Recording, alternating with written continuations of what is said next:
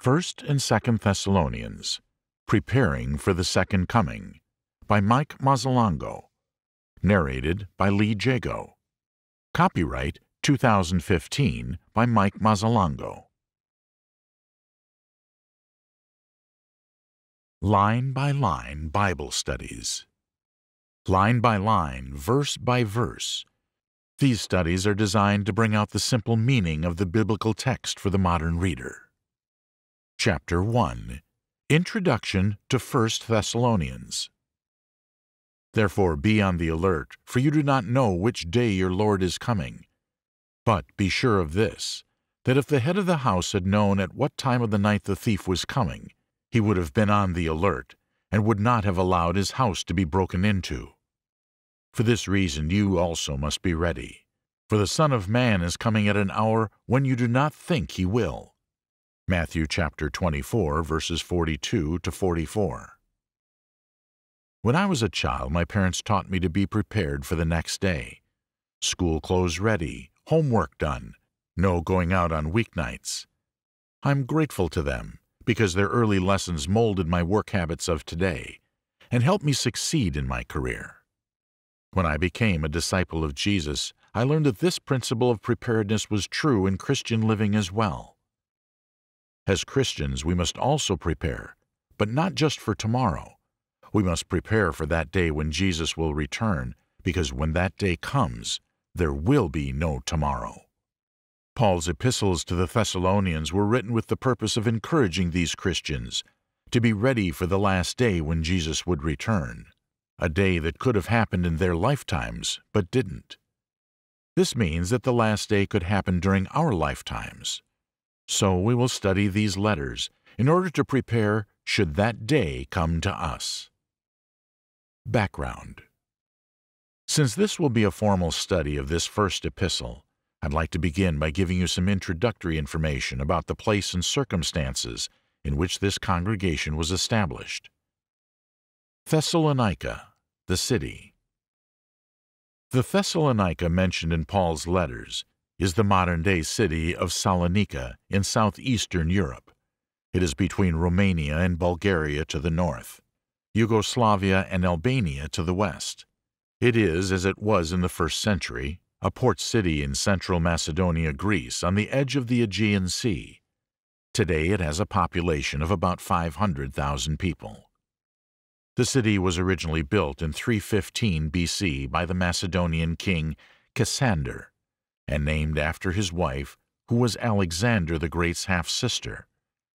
Because of its location, Thessalonica became a natural seaport and was a main route from Rome to the east. It was the largest trading center for the region of Macedonia, with a population of 200,000 at that time. Thessalonica was within sight of Mount Olympus, a real mountain range that was believed to be the home of the gods in Greek mythology. Because of its location, Thessalonica became a wealthy cosmopolitan city, where many cultures converged, Roman, Greek. Because it was a commercial center, there was also a colony of Jews who lived and traded there, and who had built a synagogue in order to practice their ancient religion in the midst of this worldly, pagan, and wicked place. It was into this city in the year 51 A.D. that Paul found his way after receiving a vision or calling from the Lord. Thessalonica, the church. The church in Thessalonica was established there in approximately 51 A.D., while Paul was on his second missionary journey. The book of Acts recounts the events surrounding the founding of this congregation. The vision. Paul, Silas, and Timothy were traveling on their second journey and in the process of strengthening churches established on the first journey when they had a vision or calling. They passed through the Phrygian and Galatian region, having been forbidden by the Holy Spirit to speak the word in Asia. And after they came to Mysia, they were trying to go into Bithynia, and the Spirit of Jesus did not permit them. And passing by Mysia, they came down to Troas. A vision appeared to Paul in the night. A man of Macedonia was standing and appealing to him and saying, "Come over to Macedonia and help us." When he had seen the vision, immediately we sought to go into Macedonia, concluding that God had called us to preach the gospel to them. Acts chapter 16, verses 6 to 10. Philippi. They crossed the Aegean Sea and made their way to Philippi, where, through a series of events, they established a church there. So, putting out to sea from Troas, we ran a straight course to Samothrace, and on the day following to Neapolis, and from there to Philippi, which is a leading city of the district of Macedonia, a Roman colony. And we were staying in this city for some days. And on the Sabbath day we went outside the gate to a riverside, where we were supposing that there would be a place of prayer. And we sat down and began speaking to the women who had assembled there. A woman named Lydia, from the city of Thyatira, a seller of purple fabrics, a worshiper of God, was listening. And the Lord opened her heart to respond to the things spoken by Paul.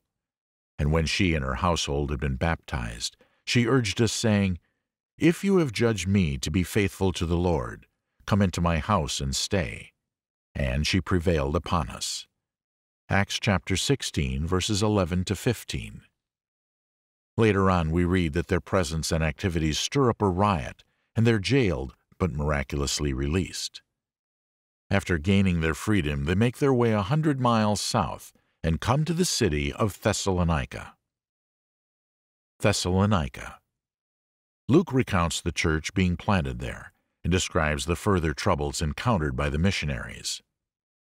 Now, when they had traveled through Amphipolis and Apollonia, they came to Thessalonica, where there was a synagogue of the Jews. And according to Paul's custom, he went to them and for 3 Sabbaths reasoned with them from the Scriptures, explaining and giving evidence that the Christ had to suffer and rise again from the dead, and saying, "This Jesus whom I am proclaiming to you is the Christ." And some of them were persuaded and joined Paul and Silas, along with a large number of the God-fearing Greeks, and a number of the leading women. But the Jews, becoming jealous, and taking along some wicked men from the marketplace, formed a mob and set the city in an uproar. And attacking the house of Jason, they were seeking to bring them out to the people. When they did not find them, they began dragging Jason and some brethren before the city authorities, shouting, "These men who have upset the world have come here also." And Jason has welcomed them, and they all act contrary to the decrees of Caesar, saying that there is another king, Jesus. They stirred up the crowd, and the city authorities heard these things. And when they had received a pledge from Jason and the others, they released them. The brethren immediately sent Paul and Silas away by night to Berea. And when they arrived, they went into the synagogue of the Jews. Acts chapter 17, verses 1 to 10. So we see that Paul spent about a month here before being chased to the neighboring city of Berea, some 50 miles west. This was not a lot of teaching time for a newly established church. Corinth. Paul spent some time in Berea teaching before moving on to Athens in southern Greece, leaving Timothy and Silas in Berea. Paul made a few converts in Athens, and his sermon on Mars Hill to the Athenian philosophers is recorded in Acts 17. He soon left Athens and headed for his final destination in Greece, which was the city of Corinth. It is during his 18 months in Corinth that Paul wrote the 2 letters sent to the Thessalonians. Occasion and date of 1 Thessalonians. Once Timothy arrived in Corinth to be with Paul, he began to report on the progress of the young churches that they'd established in the region. When it came to Thessalonica, Timothy brought news that these young Christians were bearing well the persecution they were under because of their faith. He did mention, however, that several of their number had died, and they were confused as to what would happen to those who died before the Lord returned. Paul had taught them that Jesus was to return, but they hadn't considered the idea that some of them might die before this event actually took place. And so Paul, not very long after he had established this church, writes to them in order to calm their fears and provide further instructions concerning the second coming of the Lord. This Thessalonian letter is the earliest full discussion related to the second coming of Christ and the resurrection of the saints, written before Revelation. Scholars have no doubts concerning the authorship of this letter, since Paul names himself and historians note that it was widely distributed and accepted by the early church. Two key factors in determining the authenticity and inspiration of New Testament documents. It is a model epistle when examining the various growing pains experienced by a new church. The Thessalonian congregation had been established and taught in the span of a few weeks. They were now facing persecution as well as confusion about doctrine. And so Paul writes to them in order to calm their fears and teach them what they wanted to understand but couldn't because of their lack of information and teaching. Main outline. 1 Thessalonians. This letter deals with three main themes that make up the body of the letter, and these are bookended by a salutation at the beginning and an exhortation and final greeting at the end. A basic outline would look like this. 1. Paul's prayer of thanksgiving, chapter 1, verses 1 to 10. 2. Paul defends his conduct among them, chapter 2, verse 1 to chapter 3, verse 13. 3. Paul exhorts the Thessalonians to purer conduct, chapter 4, verses 1 to 12. 4. Paul reveals Jesus' teaching concerning the end, chapter 4, verse 13 to chapter 5, verse 3. 5. Paul instructs the church in preparing for the end, chapter 5, verses 4 to 28. General purposes of the letter. As we go through the first letter, we'll see some things that Paul is trying to accomplish with this brief epistle. To express his feelings. In the opening section, we will see Paul expressing his joy and gratitude for their fidelity and loyalty to Paul and his helpers. They were a young church, and Paul hadn't been with them long. However, they were faithful in many ways despite the attacks leveled against them and their faith. A great reward for ministers is seeing the faithfulness and growth of the members. Nothing kills the zeal of the preacher or missionary more than unfaithful Christians. This is why many leave to go to other places seeking new fields to harvest and more fruitful members. Paul defends himself. After his departure, there were some who accused Paul of being insincere, of being a fraud. He spends time in this letter defending his conduct.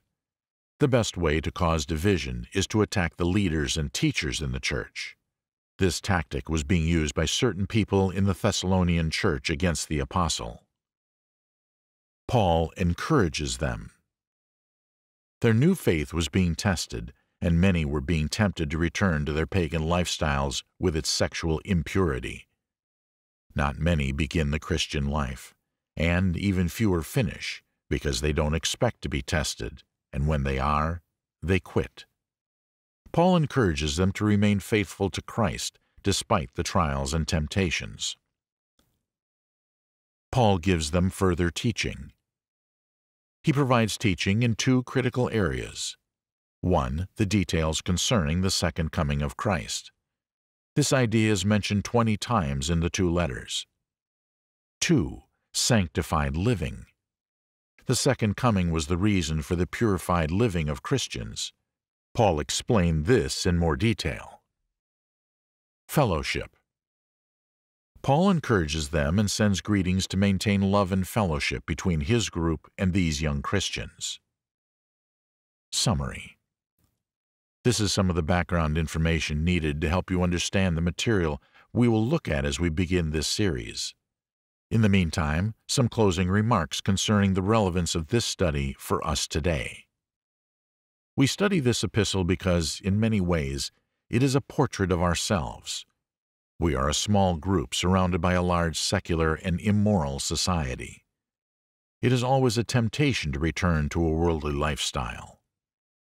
We study this to gain a better understanding about the end of the world and the various teachings about these matters.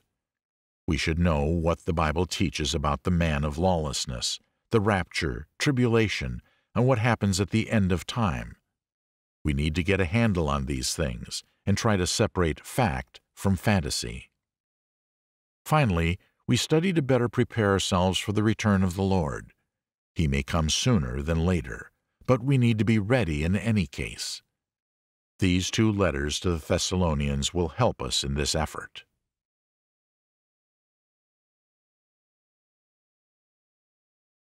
Chapter 2. Genuine Conversion. Let's review the main points of study before moving on to the text of I Thessalonians. Thessalonica was an important city in Macedonia, cosmopolitan, rich, worldly. Paul established a church here in 51 A.D., when he spent approximately a month preaching in the local synagogue. He was run out of town by Jewish leaders and eventually made his way to Corinth, which was in southern Greece. After receiving a report from Timothy concerning the progress and problems the Thessalonians were having since his departure, he writes 2 letters to this young church in order to express his joy of their faithfulness, defend his conduct while among them, encourage them, give them more teaching on specific matters. We're studying these epistles so that, like the Thessalonians, we too can understand more about the second coming and be prepared for it. Salutation. 1 Thessalonians chapter 1, verse 1. The first section of this epistle is the salutation, and it is contained in the first verse. Paul and Silvanus and Timothy, to the church of Thessalonians in God the Father and the Lord Jesus Christ, grace to you and peace. 1 Thessalonians chapter 1, verse 1. Note that as an apostle, Paul puts his name first. Silvanus, which was the Roman name of Silas, is mentioned second because he was chosen to accompany Paul in the second missionary journey, since Barnabas and Mark went their own way to Cyprus. Timothy is last because he is the youngest. He refers to them as the church, or the called out among the Thessalonians. They were called to come out from the Thessalonian city to be with God through Christ. This is what the term church means. Grace and peace are the normal ways Paul uses to greet brethren. Grace is what you receive, all the spiritual blessings in Christ. Peace is what these blessings, forgiveness, adoption, righteousness, etc., make you feel. Peace is the end result of grace. Note how Paul puts all the names on an equal footing. God, Supreme Being; Father, same as; Lord, Greek word for Jehovah; Jesus, Lord's human name, Joshua; Christ, Lord's title. The word Father means source, and it is not a reference to maleness, but to origin. Paul begins by putting God and Jesus as equal, and himself, his co-workers, and his readers as one single unit within the circle of the Godhead. Thanksgiving. Chapter 1, verses 2 to 10. In the next section, Paul goes from his salutation of these people to the giving of thanks to God because of them. We give thanks to God always for all of you, making mention of you in our prayers. 1 Thessalonians chapter 1, verse 2. When Paul and the others pray, they give thanks because when they remember the Thessalonians, they recall the things that God has done in their lives. Constantly bearing in mind your work of faith and labor of love and steadfastness of hope in our Lord Jesus Christ, in the presence of our God and Father, knowing, brethren beloved by God, His choice of you. 1 Thessalonians chapter 1, verses 3 to 4. Paul describes 4 things that they remember about these people that cause them to give thanks. 1. Their work of faith. This refers to the things they did because of their faith. It also confirms that they had the right kind of faith, faith that worked and served. Faith that doesn't work is not true faith. 2. Labor of love. This signifies and emphasizes the intensity of their work. It was hard work. It was an effort. It caused fatigue, as true work often does. It was a labor of love in that those who worked because of faith persevered even when tired, because of their love. The effort, inconvenience, and expense of serving the church is not given because it's a pleasure. It is given because you love, and you love because you believe. 3. The steadiness of their hope. There is a difference between wishing and the idea of biblical hope. For example, the lazy student only wishes he'll pass the final exam. The good student has hope and confidence that he will pass. The Thessalonians had biblical hope, confident expectation, not just cross my fingers and make a wish kind of hope. They were confident that God would deliver on His promise of eternal life. Their perseverance in loving service was sparked by their initial faith and kept alive by their unswerving hope or confidence in God and His promises. When you lose hope, it is usually a sign that your faith and love are weak. Paul says that all these things are done in the presence of God, who accepts our love, but sees past our loving work to the faith that motivates it. Man only sees the work. God sees the faith. And because of this, He guarantees and strengthens our hope of eternal life. This creates a life-affirming cycle that produces peace and joy in our hearts. 4. Genuine conversion. In seeing their faith, hope, and love, Paul is reassured that they are truly chosen of God and loved by God. We know we are sons of God because of this working faith, sustaining love, and enduring hope. This is how we can know the true from the fake. Paul is also assured of their position with God because of the circumstances surrounding the time when they became Christians. He knew and was assuring them that theirs was a genuine conversion for 4 reasons he mentions in the following verses. The message they heard was from God. For our gospel did not come to you by word only, but also in power and in the Holy Spirit and with full conviction. 1 Thessalonians chapter 1, verse 5a.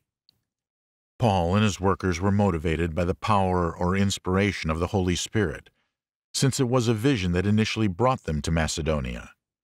They knew that it was God's word that they spoke and not man's, like the false teachers that were harassing many churches of that time. The messengers were fully convicted concerning their message. That it was truly from God, they had no doubt. This should be the same criteria for our own salvation. Has what we believed come from God or man-made religion? What gives us courage to reach out to others is not the size of our church, but the power of the message.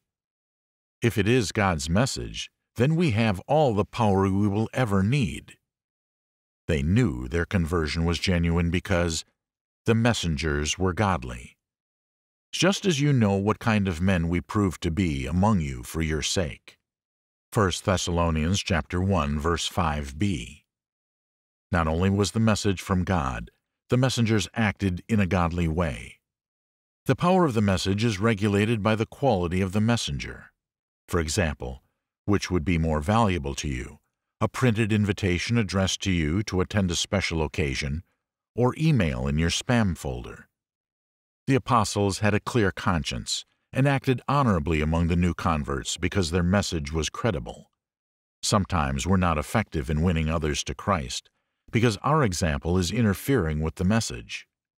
If a person doesn't see anything special in you because of Christ, why should they believe? Paul knew that his conduct was perfectly in line with the message he preached. They knew their conversion was genuine because the message produced a change. You also became imitators of us and of the Lord, having received the word in much tribulation with the joy of the Holy Spirit. 1 Thessalonians chapter 1, verse 6. The Thessalonians began imitating the apostles as the apostles imitated the Lord. How?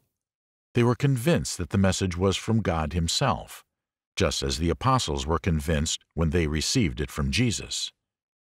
They improved their conduct, and they obeyed the word despite the pressure from the Jews and pagans around them. They maintained a joyful heart despite hardship and persecution, just like the apostles did. The truest proof of a sincere conversion to Jesus Christ is a change in lifestyle. The greater the change, the greater the assurance of a full and complete conversion. If you're not any different now than you were before you became a Christian, you're not really born again. You've merely changed religions. Lots of people change their religion for a variety of reasons. Only converted people change their hearts, like the Thessalonians. Finally, Paul knew and was thankful for their true conversion because they became the message. So that you became an example to all the believers in Macedonia and Achaia. For the word of the Lord is sounded forth from you, not only in Macedonia and Achaia, but also in every place your faith toward God has gone forth, so that we have no need to say anything. For they themselves report about us what kind of a reception we had with you, and how you turned to God from idols to serve a living and true God, and to wait for His Son from heaven, whom He raised from the dead, that is, Jesus, who rescues us from the wrath to come. 1 Thessalonians chapter 1, verses 7 to 10. The apostle had no need to speak about this church. The fact that they had responded with enthusiasm, obedience, and perseverance was an inspiration to all other believers. As Christians, we not only have a duty to the lost, but also to other believers in other congregations to be a light of encouragement. You must become the voice of God to the lost and a voice of encouragement to the brethren in order to be fully mature. Summary. Let's summarize this opening section. Paul is writing to this young church that he has established, and he is rejoicing and giving thanks for them in his opening prayer. He is thankful because he is sure that they are God's chosen children for two main reasons. 1, he is sure of their conversion. He is sure that they received God's word from God's workers in a godly way. He sees that their conversion has produced the proper results: a changed lifestyle, hard work, faithfulness, hope for heaven, and a loving heart. Many times people run into spiritual trouble because they're not careful about examining their conversion. When people are not taught correctly at conversion, they don't persevere for very long.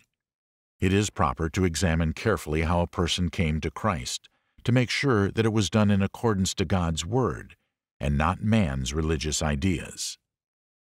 2. Paul rejoices because of their growth.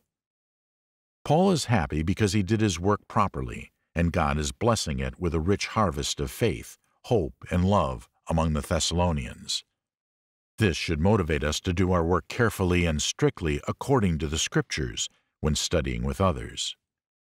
Aside from the relationship between Paul and this church that we see in these opening verses, there is also a very practical layout of the normal steps of development an individual should go through as he or she matures in Christ.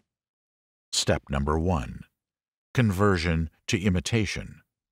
Initial conversion develops into an effort to imitate our members and teachers in Christ. They are the models we try to emulate as we begin to turn away from our old life to our new one. Step 2. Imitation to example. The constant effort to imitate begins to bear fruit as we slowly change to resemble more mature and Christ-like Christians. Christians look alike, act in unison, go in the same direction. Step 3. Example to conversion. Our example begins to draw new converts who try to imitate us. This completes the cycle in our growth from converted to converter. We should examine ourselves to see where we are in the process, personally and congregationally.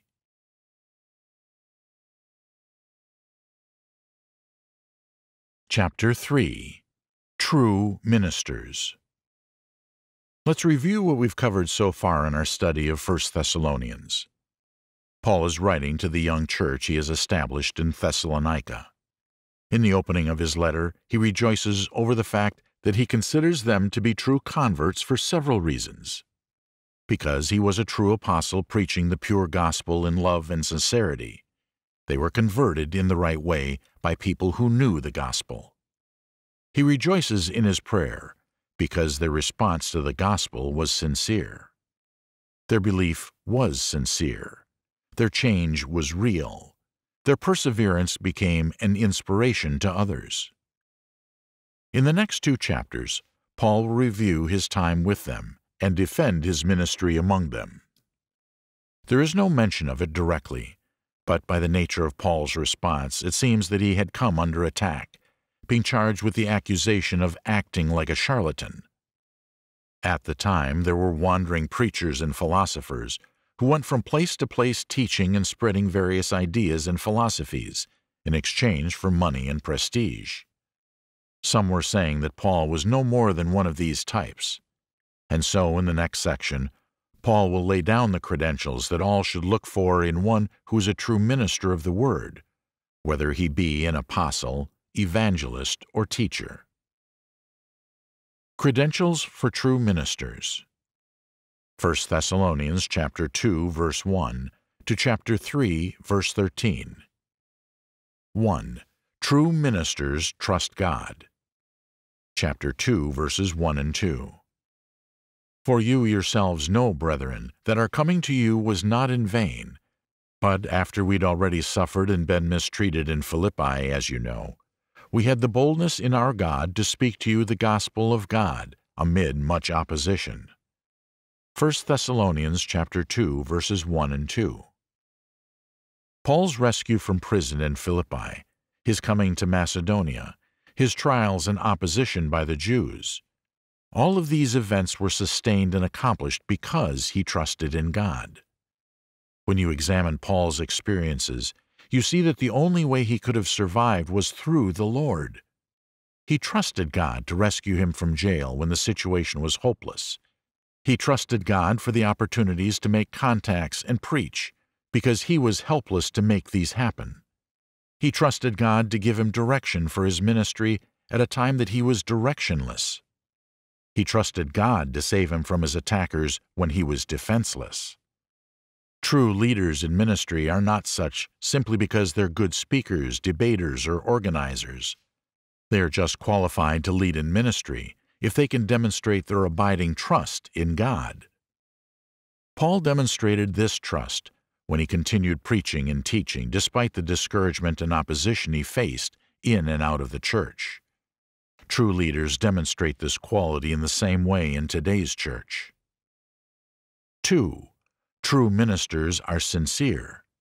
Chapter 2, verses 3 to 12. Paul compares 2 sets of characteristics for judging ministers, preachers, and leaders. Worldly characteristics, verses 3 to 6.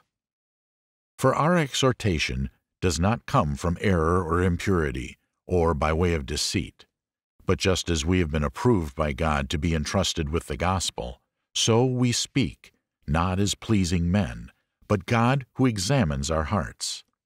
For we never came with flattering speech, as you know, nor with a pretext for greed.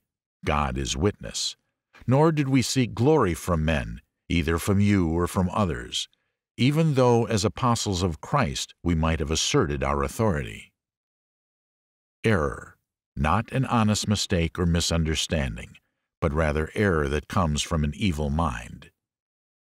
Impurity, sexual impurity. Deceit, planned lies, dishonesty. Popularity, trying to gain approval by telling people what they want to hear. Flattery, done in order to blind them, not build them up. False pretenses, any type of covering to hide greed. Personal glory, try to raise yourself above the others. Paul suggests that these are reasons some go into religious service, or what they hide under the cover of ministry. Spiritual characteristics, verses 7 to 12. But we proved to be gentle among you, as a nursing mother tenderly cares for her own children. Having so fond an affection for you, we were well pleased to impart to you not only the gospel of God, but also our own lives, because you had become very dear to us. For you recall, brethren, our labor and hardship, how working night and day, so as not to be a burden to any of you, we proclaim to you the gospel of God. You are witnesses, and so is God, how devoutly and uprightly and blamelessly we behaved toward you believers, just as you know how we were exhorting and encouraging and imploring each one of you as a father would his own children, so that you would walk in a manner worthy of the God who calls you into his own kingdom and glory. Gentle, example of a nursing mother. Self-sacrificing, they gave of themselves, not just doctrine. They risked their lives to teach them, gave their hearts as well as the message. Hard-working, they worked day and night among them and took no money, which was their right. 2 Corinthians chapter 11, verses 8 to 9. They worked for free because the Thessalonians were young and poor. Pure, their conduct was above reproach, no hint of evil. Fervent, they wanted the Thessalonians to please God and have eternal life with all their hearts and strength. This was their motive in ministry, the good of the church. Paul reminds them about their experience with himself, Silas, and Timothy, and he challenges them to judge them not only on what they said and taught, but also on their actions. Some say that it's not Christian to judge, but Paul says that the church can and should examine itself and its leaders to see if what they say is from God, and if what they do is godly. There's a big difference between criticizing and complaining because things are not like we want them, and making a sober judgment on the accuracy and conduct of our leaders and ourselves. True ministers of the gospel need to demonstrate good things in order to accomplish good things. If the inside is good, it will show itself on the outside. 3. True ministers get results. Chapter 2, verses 13 to 16. For this reason we also constantly thank God that when you received the word of God which you heard from us, you accepted it not as the word of men, but for what it really is, the word of God, which also performs its work in you who believe. For you, brethren, became imitators of the churches of God in Christ Jesus that are in Judea. For you also endured the same sufferings at the hands of your own countrymen, even as they did from the Jews, who both killed the Lord Jesus and the prophets and drove us out. They are not pleasing to God, but hostile to all men, hindering us from speaking to the Gentiles so that they may be saved, with the result that they always fill up the measure of their sins, but wrath has come upon them to the utmost.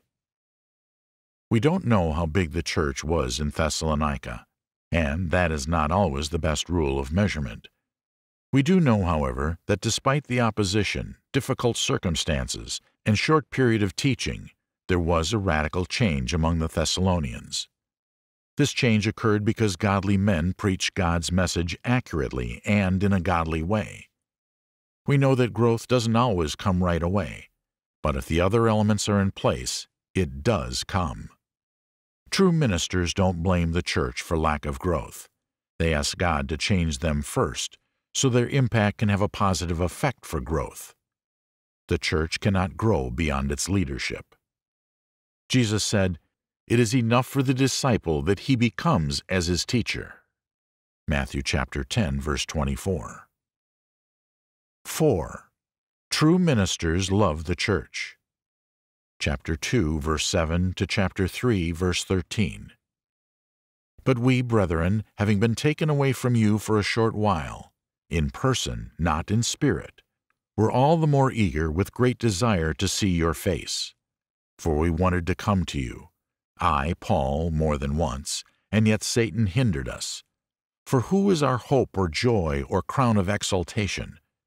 Is it not even you, in the presence of our Lord Jesus at his coming? For you are our glory and joy. Therefore, when we could endure it no longer, we thought it best to be left behind at Athens alone, and we sent Timothy, our brother, and God's fellow worker in the gospel of Christ, to strengthen and encourage you as to your faith, so that no one would be disturbed by these afflictions. For you yourselves know that we have been destined for this. For indeed, when we were with you, we kept telling you in advance that we were going to suffer affliction, and so it came to pass, as you know. For this reason, when I could endure it no longer, I also sent to find out about your faith, for fear that the tempter might have tempted you, and our labor would be in vain. But now that Timothy has come to us from you, and has brought us good news of your faith and love, and that you always think kindly of us, longing to see us just as we also long to see you. For this reason, brethren, in all our distress and affliction, we were comforted about you through your faith. For now we really live, if you stand firm in the Lord. For what thanks can we render to God for you in return for all the joy with which we rejoice before our God on your account? As we night and day keep praying most earnestly that we may see your face, and may complete what is lacking in your faith. Now may our God and Father himself and Jesus our Lord direct our way to you, and may the Lord cause you to increase and abound in love for one another, and for all people, just as we also do for you, so that he may establish your hearts without blame in holiness before our God and Father, at the coming of our Lord Jesus with all his saints. Note Paul's attitude toward the brethren. He was eager to see them, verse 17. They are his glory and joy, verse 20. He needed to know of their conditions, verse 5. His emotional life was tied to theirs, verse 8. He prayed for them night and day, verse 10. He wanted only the best blessings for them, verses 11 to 13. Paul loves these brethren because they are the precious fruit of his work in the Lord. It was his love of Christ that motivated him to go to them at first, but now it is his love of them that causes his joy and continued efforts among them. A young man who wanted to go into mission work asked me what he needed in order to succeed in this type of endeavor. Did he need language training, a trade, or second income to fall back on? Knowledge of different religions, a good support network? I told him that all these things were necessary and basic, but the most important thing he needed was love for the people he was trying to convert. You see, it's the love for the church that will get you through the difficult moments when they disappoint you, speak against you, even sin and abandon the assembly. Only the sincere love of the souls you're reaching out to will keep you in ministry. Training and support will start you in ministry, but only an abiding love for souls will keep you ministering long after the excitement and newness have worn off. Summary. In this section, we've seen Paul defending his ministry among them against the charge that he was a religious fake or an opportunist of some kind.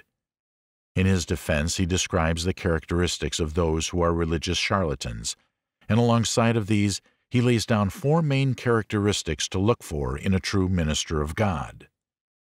True ministers love and trust God completely. True ministers practice what they preach, and it is evident. True ministers get results, and they do this because they bring the power of God to get results, which is the gospel. Romans chapter 1, verse 16. True ministers love the church. Their love is evident by what they sacrifice to serve it. There are many who at some point think they want to become ministers, teachers, or elders. These need to ask themselves what God desires from his ministers.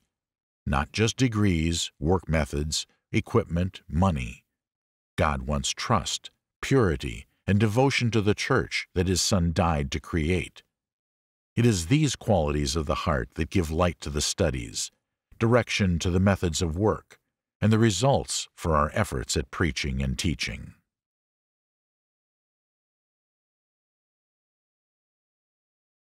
Chapter 4. True Churches. Let's review what we've learned so far. The Thessalonian letters were written by Paul to a young church that he had established in just a few weeks while on his second missionary journey through Macedonia. This church had been faithful and growing, despite the attacks on Paul by Jewish leaders and persecutions by the pagan society in which they lived.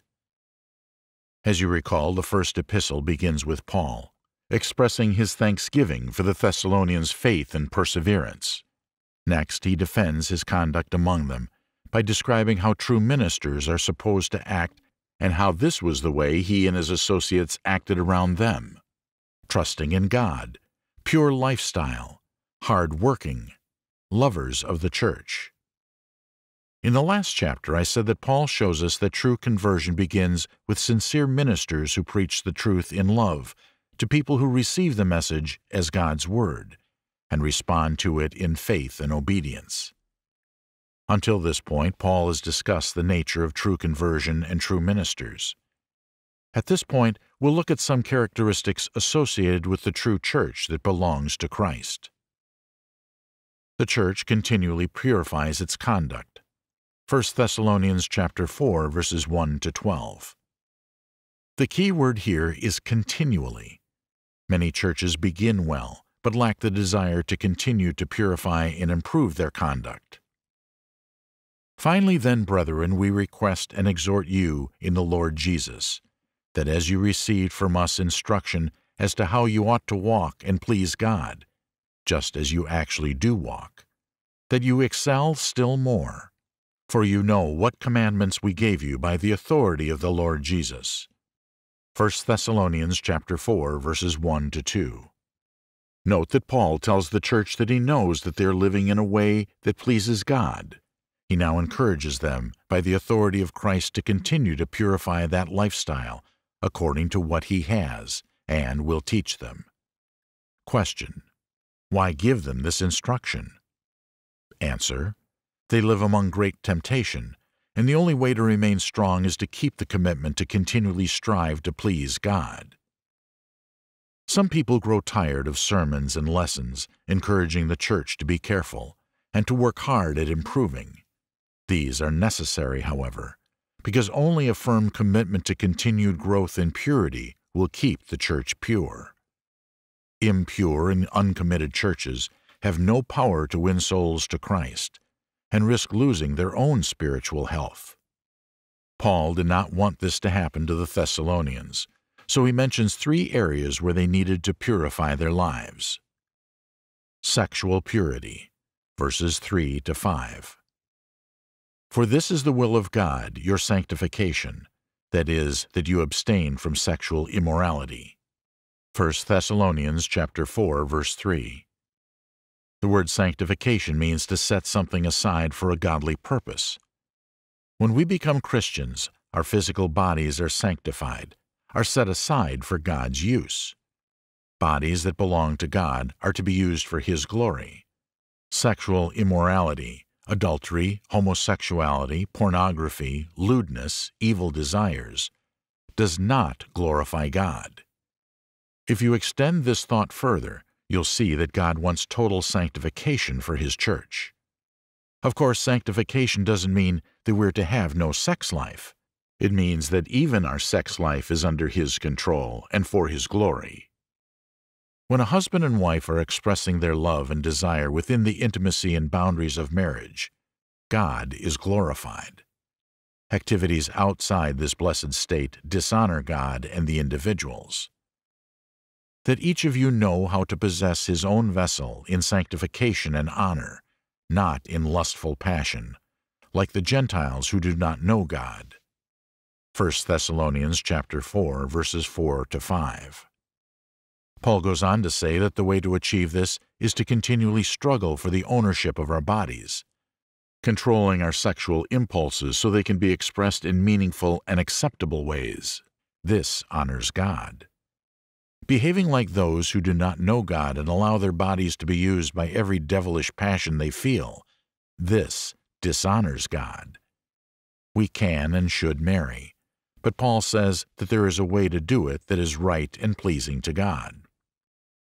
Sexuality was given by God to mankind, but God also gave laws to guide our natural sexuality in such a way that this powerful force will bless men and women, not destroy them.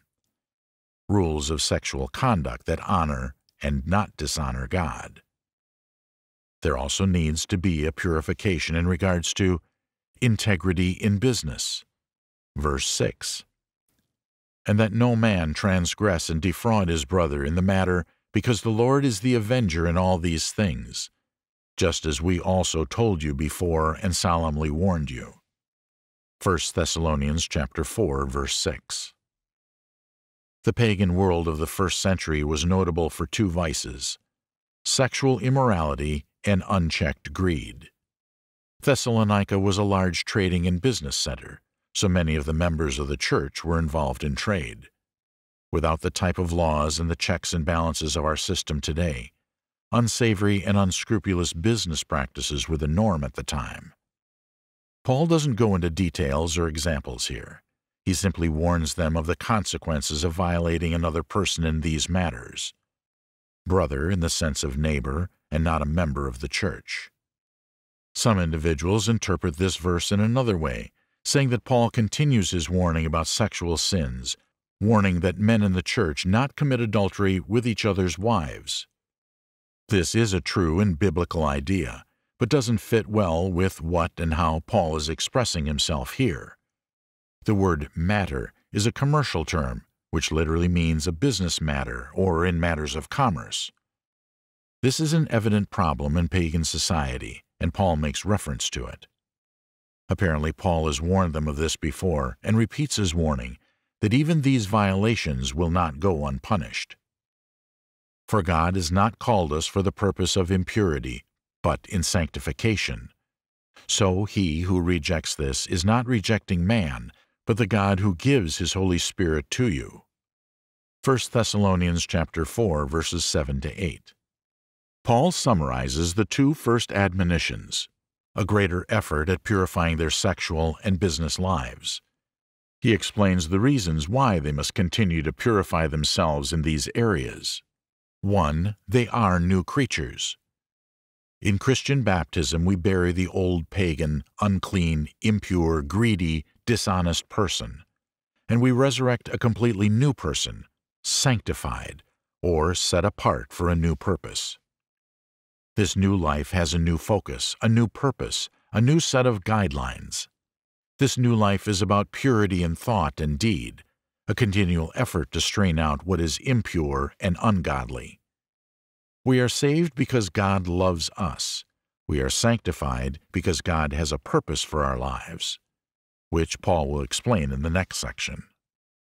2. They will be judged. The "this" that Paul refers to is God himself, the one who rejects, sets aside, annuls, puts aside not just a lifestyle, but also the very God who gives this lifestyle of sanctification, of ongoing purification, powered by and made possible by the Holy Spirit, who is given for this very purpose. In chapter 5, verse 19, Paul says, "Do not quench the Spirit. Do not despise prophetic utterances." Here he cautions that to deny or ignore God's word has the effect of extinguishing or suffocating the power of the Spirit within Christians.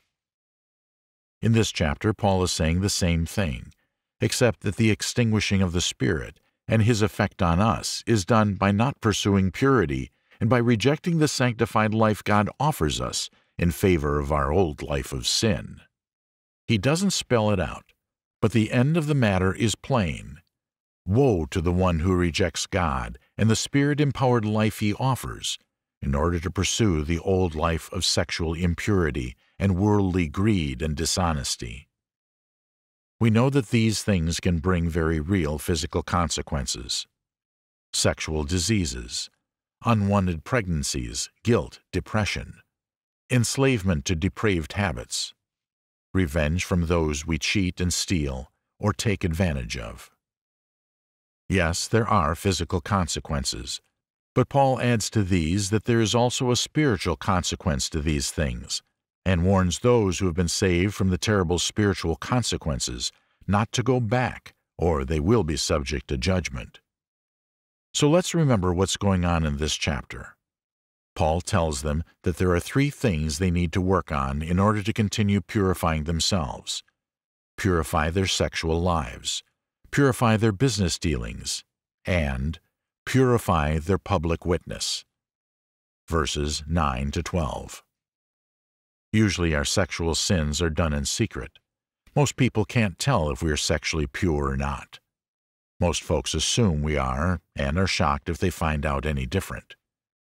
Our greed is also something we try to cover up or justify in various ways. Christians can hide these kinds of sins from other people. But the ability to hide our sins from others does not give us power in affecting other people for Christ. It only fools others into thinking we're sincere when we're not. What affects people for Christ, however, is a Christian living a purified life and doing it consciously and openly. If others don't see this, they will not be impacted by our message. This is the reason I don't use tobacco. Aside from the health and addiction hazards, I know that non-Christians are not very impressed with a Christian who's a moderate or social tobacco user. They expect better from us, and so should we. And so, in this final section, we see Paul establishing new goals for them to strive for, in addition to the faithfulness and perseverance that they've already demonstrated. Now, as to the love of the brethren, you have no need for anyone to write to you, for you yourselves are taught by God to love one another. For indeed you do practice it toward all the brethren who are in Macedonia. But we urge you, brethren, to excel still more. 1 Thessalonians chapter 4, verses 9 to 10. He's already taught them the basic lesson of Jesus, which is to love one another. They've already demonstrated faith, perseverance, hospitality, and helped the brethren throughout the province, so they are known as a loving church. Paul wants them to continue doing these things. Their witness within the church was excellent, but now the apostle deals with what their witness of daily living should be, in order to affect those outside the church. And to make it your ambition to lead a quiet life, and attend to your own business and work with your hands, just as we commanded you. 1 Thessalonians chapter 4, verse 11. Paul now gives them 3 things that are essential in order to lead a balanced life that provides a good witness to others outside the church. Lead a quiet life. This doesn't mean that there's to be no excitement or no action. It refers to a quiet spirit, a calm heart, as opposed to a worrisome attitude.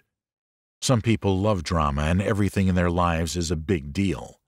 They draw everyone else into their whirlwind. A quiet life is one where it is evident that God is in control. Attend to your own business. A quiet heart usually minds its own business. I think we call this virtue discretion. Someone whose life is not always spilling over into everyone else's. Work with your hands. This expression doesn't refer to manual labor exclusively. It means that your own hands or work supports you. If you're worried and minding everyone else's business, you don't have time to take care of your own. Christians should earn their own living, quietly mind their own affairs, and live with security and peace of mind, so that you will behave properly toward outsides and not be in any need. 1 Thessalonians chapter 4, verse 12. Here Paul explains why we should do these things. Christians need to model a balanced, quiet, fruitful life, as an alternative to the fretful existence of many non-believers. Live this way so they don't become a burden on society. There's nothing worse than Christians who are supported by a non-Christian society because the Christian refuses to work. Summary. Paul recognizes the progress of this young church and commends them for their growth. He encourages them to continually purify their lives by maintaining sexual purity, being upright and honest in their business affairs, establishing quiet, balanced, and productive lives. In doing these things, they will cooperate with the purifying work of the Holy Spirit in their lives, and they will avoid judgment. They will also provide an example of what the true church looks and acts like in providing a powerful witness for Christ to the world. Doing these things prepares us and the world for the second coming of Jesus, which is our ultimate task.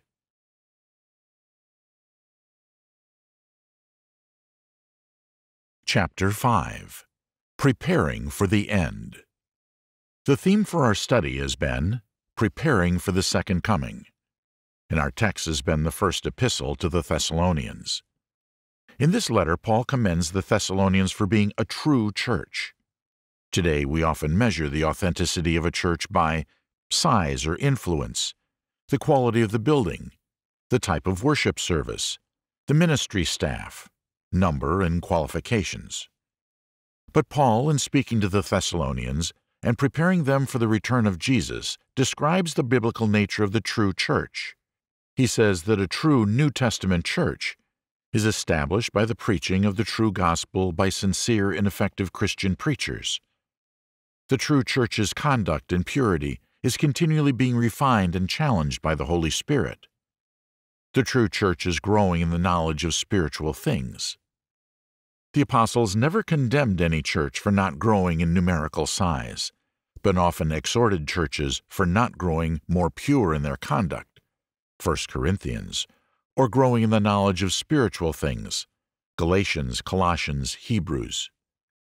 True churches are continually advancing in their knowledge of Christ and His teachings, especially in the serious preparation for His sure return one day. In this chapter, we'll review Paul's teaching about the end times and how to prepare for them. The problem. But we do not want you to be uninformed, brethren, about those who are asleep, so that you will not grieve as do the rest who have no hope. 1 Thessalonians chapter 4, verse 13. It seems that the Thessalonians were worried about what would happen to those Christians who died before Jesus returned.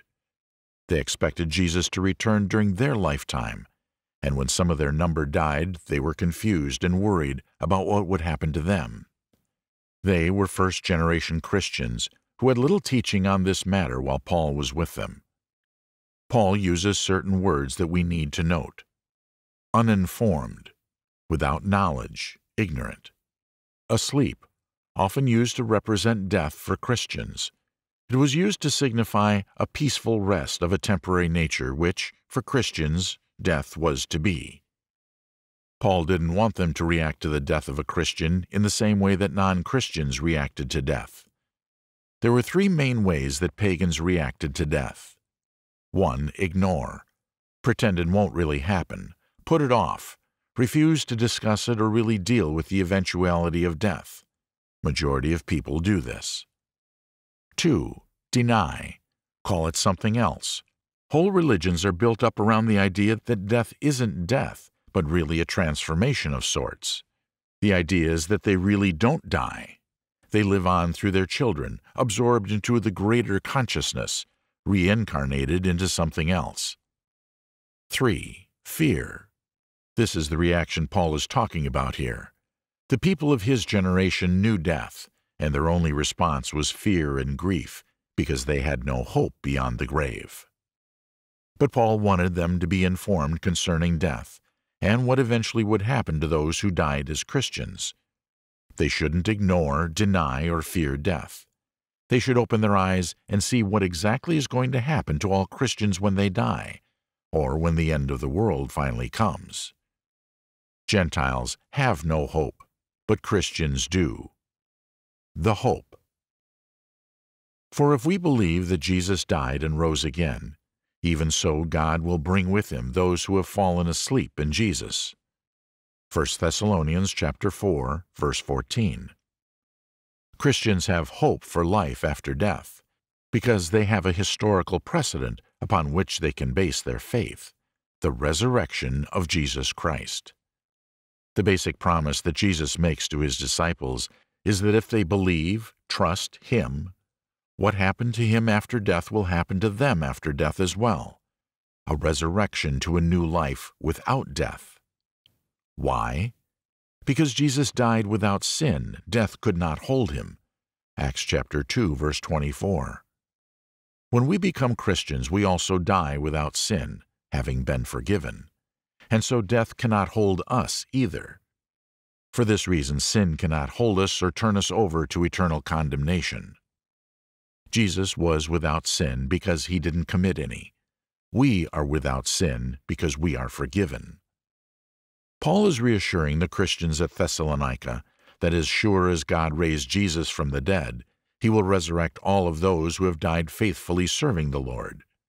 There is no need to worry that they will be left behind. All who believed in Jesus will be raised by Jesus when he returns. The details.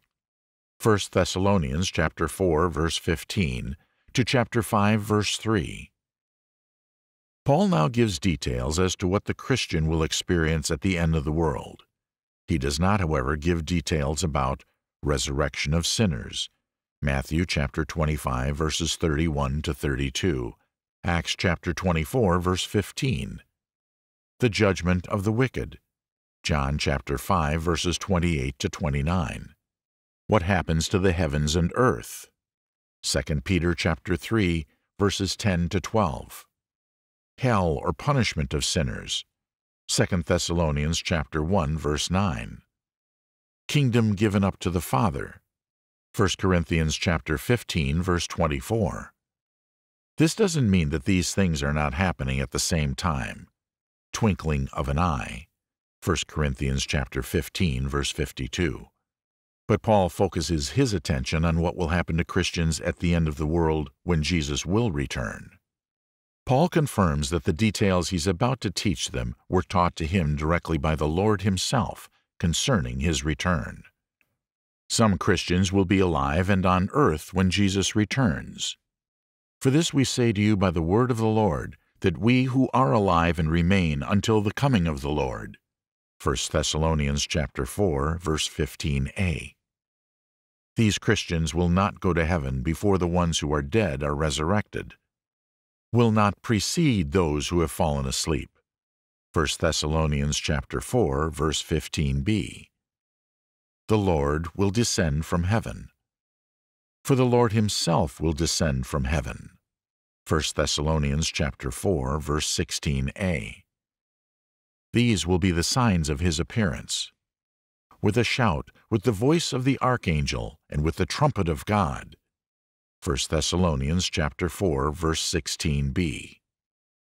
Shout, voice of an archangel, trumpet of God. These could all be symbolic ways of saying that Jesus' coming will be announced in such a way that no one will miss it. The dead in Christ will be resurrected first, and the dead in Christ will rise first. 1 Thessalonians chapter 4, verse 16c. This doesn't mean that at some later date sinners will be resurrected. Paul at this point is dealing only with Christians who are alive and those who are dead when Jesus comes. His point is that before the alive Christians go to be with Jesus, the dead Christians will first be resurrected. In a situation where many things will be happening simultaneously, Paul is concentrating on one specific thing: Christians and their experience at the end of the world. The living and resurrected Christians will ascend into the clouds to be with Jesus. Then we who are alive and remain will be caught up together with them in the clouds to meet the Lord in the air. 1 Thessalonians chapter 4, verse 17a. In the same way Jesus ascended in a cloud to return to heaven, the living and resurrected Christians will ascend to be with Jesus in the sky.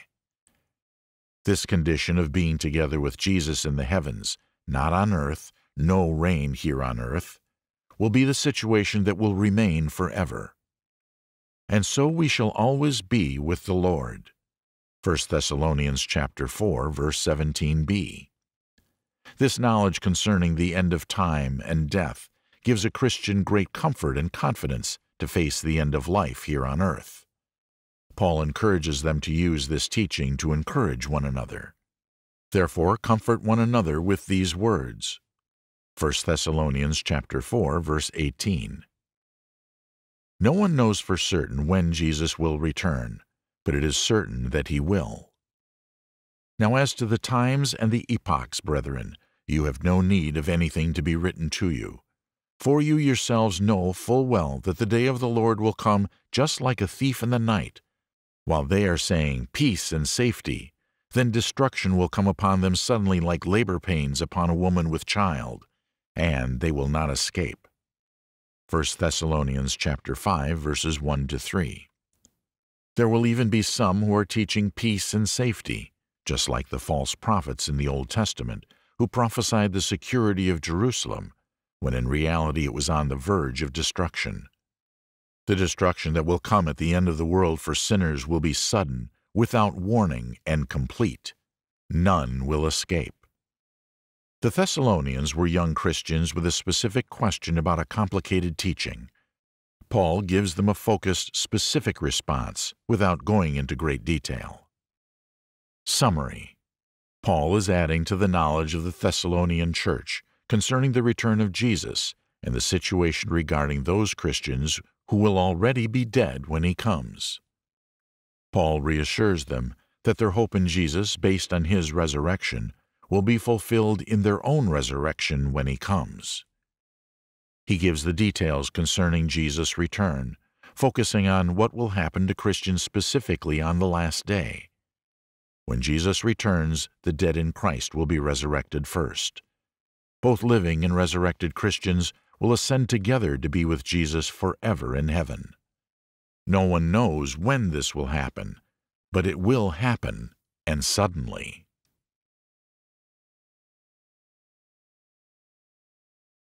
Chapter 6. 8 Ways to be Ready. One thing that Paul describes in this epistle is that the true church has certain characteristics, and these do not have anything to do with size, age, wealth, building, or staff. He sees the Thessalonian church as a true church because it experienced a true conversion at the hands of true and sincere ministers. In addition to this, it was growing in moral purity and knowledge of God's Word, specifically, what would actually happen when Jesus returned. In Chapter 5, I explained that although many things happen simultaneously at Jesus' return, wicked judged, heaven and earth destroyed, etc., Paul focuses only on what happens to Christians in his letter to the Thessalonians. Dead Christians rise to join live Christians to be with Jesus in the air forever. If these things are to be so, Paul explains to them how they can prepare for this sure event. 1. Watch yourself. Verses 4 to 10. But you, brethren, are not in darkness, that the day would overtake you like a thief. For you are all sons of light and sons of day. We are not of night nor of darkness. 1 Thessalonians chapter 5, verses 4 to 5. Christians are in the light. They see what is coming, not like unbelievers who are not aware that their end is near. They are in the dark. He talks about this watchfulness. So then let us not sleep as others do, but let us be alert and sober. 1 Thessalonians chapter 5, verse 6. Alert, watching, paying attention, sober, peaceful and clear-minded. For those who sleep do their sleeping at night, and those who get drunk at night. But since we are of the day, let us be sober, having put on the breastplate of faith and love, and as a helmet, the hope of salvation. 1 Thessalonians chapter 5, verses 7 to 8. Our sobriety is spiritual in nature, and distinguishes itself in that we live by faith in Christ, love for others, and a firm hope that Jesus will come. We don't allow ourselves to be led away, inebriated, by the sin in this world of faithlessness, hard-heartedness, and loss of hope for eternal life. This is spiritual drunkenness. For God has not destined us for wrath, but for obtaining salvation through our Lord Jesus Christ, who died for us, so that whether we are awake or asleep, we will live together with Him. 1 Thessalonians chapter 5, verses 9 to 10. Paul encourages them to be watchful against spiritual laziness and sin, because they are destined for eternal life with Jesus, not punishment, and they need to keep alert so they won't lose their way. People lose their way because they are careless with their faith. Paul says to watch, pay attention, and be alert as well as sober-minded in spiritual matters, in order to be ready when Christ comes. Another thing he mentions in order to prepare. 2. Build up the church. Verse 11. Therefore, encourage one another and build up one another, just as you also are doing. 1 Thessalonians chapter 5, verse 11. Paul uses 2 key words to describe our ministry one to another in the church. Encourage, comfort, exhort. This is the same word used by Jesus in John 16, verse 7. in referring to the Holy Spirit. It means to call to one side. The idea is to support someone else in weakness. Build up, edify. This word originally meant to build a home. It means to promote spiritual growth in another. This is done by teaching, example, and encouragement that is patiently given to those who need such things. Note that Paul says that the individual members are to comfort and edify each other. This is different than the common notion of the preacher being responsible for doing this for the entire church. Many times members get angry and disappointed in him if he fails us. Our activity in the church either builds the church or tears it down. Paul says that a ready Christian is one the Lord finds building the church when he appears. This, he says, is the responsibility of the entire church, not just the minister. 3. Respect your leaders. Verses 12 to 13a. But we request of you, brethren, that you appreciate those who diligently labor among you, and have charge over you in the Lord, and give you instruction, and that you esteem them very highly in love because of their work. 1 Thessalonians chapter 5, verses 12 to 13a. Paul refers to the work of the leaders and the attitude the church should have towards them. Leaders fulfill their ministries if they're working hard, Greek word for trial, in their roles, serving, not just decision-making, teaching, not just talking, training, not just supervising. The church needs to recognize that this is the work that leaders are doing and ought to appreciate them for doing it because it's being done for them. The best way to encourage leaders in the church is to love them and cooperate with them. Serving by their side, not under. Obeying their teaching, if it is biblical. Accept the training with enthusiasm. A church is not ready for the return of its Lord if it is complaining and not cooperating with its leaders, and the leaders are not ready if they're not working hard in their ministries. 4. Be at peace with one another. Verses 13b to 15. Live in peace with one another. We urge you, brethren, admonish the unruly, encourage the faint-hearted, help the weak, be patient with everyone. See that no one repays another with evil for evil, but always seek after that which is good for one another and for all people. 1 Thessalonians chapter 5, verses 13b to 15. Paul states the objective, then explains the method. Admonish the unruly. Warn troublemakers.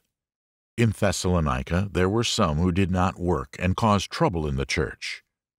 Encourage the faint-hearted, discouraged. Encourage not to give up for those who are not strong in the faith. Help the weak, weak to temptation. Hold on to those who are easily drawn away from the truth, purity, etc. Be patient with everyone. Be ready to bear under all people who you come in contact with. Return good for evil, Christian reaction. To those who offend us, we offer the other cheek, not the fist. It is to a man's glory to overlook a transgression. Proverbs 19, verse 11. When there are disputes in the church, it is usually because we violate these principles. We cannot be happy when Jesus returns if he finds us divided and at war with one another, or ignoring one another's spiritual needs. 5. Rejoice always. Verse 16. Rejoice always. 1 Thessalonians chapter 5, verse 16. This seems like an impossible thing considering the hardships of life, but Paul is writing with a view of the return of Jesus. Regardless of our circumstances, we can always rejoice because nothing can change the fact that Jesus will return, and when he does, we will be with him. How happy I will be if the Lord comes and finds me rejoicing. 6. Pray always. Verses 17 to 18. Pray without ceasing. In everything give thanks, for this is God's will for you in Christ Jesus. 1 Thessalonians chapter 5, verses 17 to 18. A Christian isn't always praying. He needs to sleep.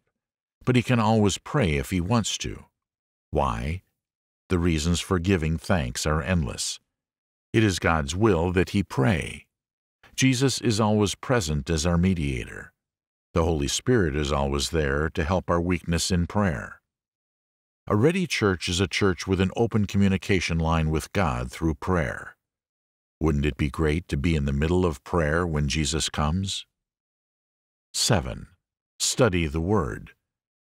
Verses 19 to 21. Do not quench the Spirit, do not despise prophetic utterances, but examine everything carefully. Hold fast to that which is good. I Thessalonians chapter 5, verses 19 to 21. Paul teaches them how to respond to those teaching them the Word through the gift of prophetic utterance. They are to listen, not to ignore these prophets, but they are to test, examine, carefully what they say and hold on, do, that which is good, teaching. Today we don't have prophets. We have the Bible that provides us with God's Word. But the admonition is the same. We are to be doers of the Word, not just hearers. Jesus said that when he returns, it will not be the ones who say, "Lord, Lord," who will enter in, but those who do the will of the Father. 8. Be pure. Verse 22. Abstain from every form of evil. I Thessalonians chapter 5, verse 22. Notice that Paul says, every form of evil. This not only includes moral evil, adultery, drunkenness, dishonesty, but also spiritual evil, such as false religions and human philosophies that deny God. When a bride prepares for her wedding, she doesn't go out on a date the night before the wedding, or begin cleaning out the garage. Why? She wants to remain devoted and clean for her future husband. The church is the bride of Christ and is ready for his coming if she is completely devoted to only him and remains pure. This is not meant to be an exhaustive list, but if you do these to prepare, they will lead you into all other good works. Why do we need to be ready? Now may the God of peace himself sanctify you entirely, and may your spirit and soul and body be preserved complete, without blame at the coming of our Lord Jesus Christ. Faithful is he who calls you, and he also will bring it to pass. I Thessalonians chapter 5, verses 23 to 24. We need to be ready because God promises that he will do his part, which is to completely perfect us in the twinkling of an eye when Jesus returns. And that day will come because God himself has promised. And which of his promises has he ever failed to accomplish so far? Why is Paul teaching this? Brethren, pray for us. Greet all the brethren with a holy kiss. I adjure you by the Lord to have this letter read to all the brethren. The grace of our Lord Jesus Christ be with you. I Thessalonians chapter 5, verses 25 to 28. Paul ends his first letter with a salutation, request for prayers, and a blessing. He also commits them to reading his epistle to the church, so that everyone would be ready should Jesus come in their lifetimes. Summary. If you remember anything about Paul's first letter to the Thessalonians, it is this. One day you're going to see Jesus Christ. When you're discouraged, saddened, or suffering, because you are lonely, because you are sick, because you don't have enough time, talent, etc., because you're failing to accomplish all that you ought or want to do, just remember that in one brief moment it will all be over and you will actually see the one you prayed to and trusted for your eternal life. Therefore, watch yourselves, build up one another, respect your leaders, be at peace with each other, rejoice and pray always, study carefully the Word, remain as pure as you can be, so that you will be ready when Jesus comes for you.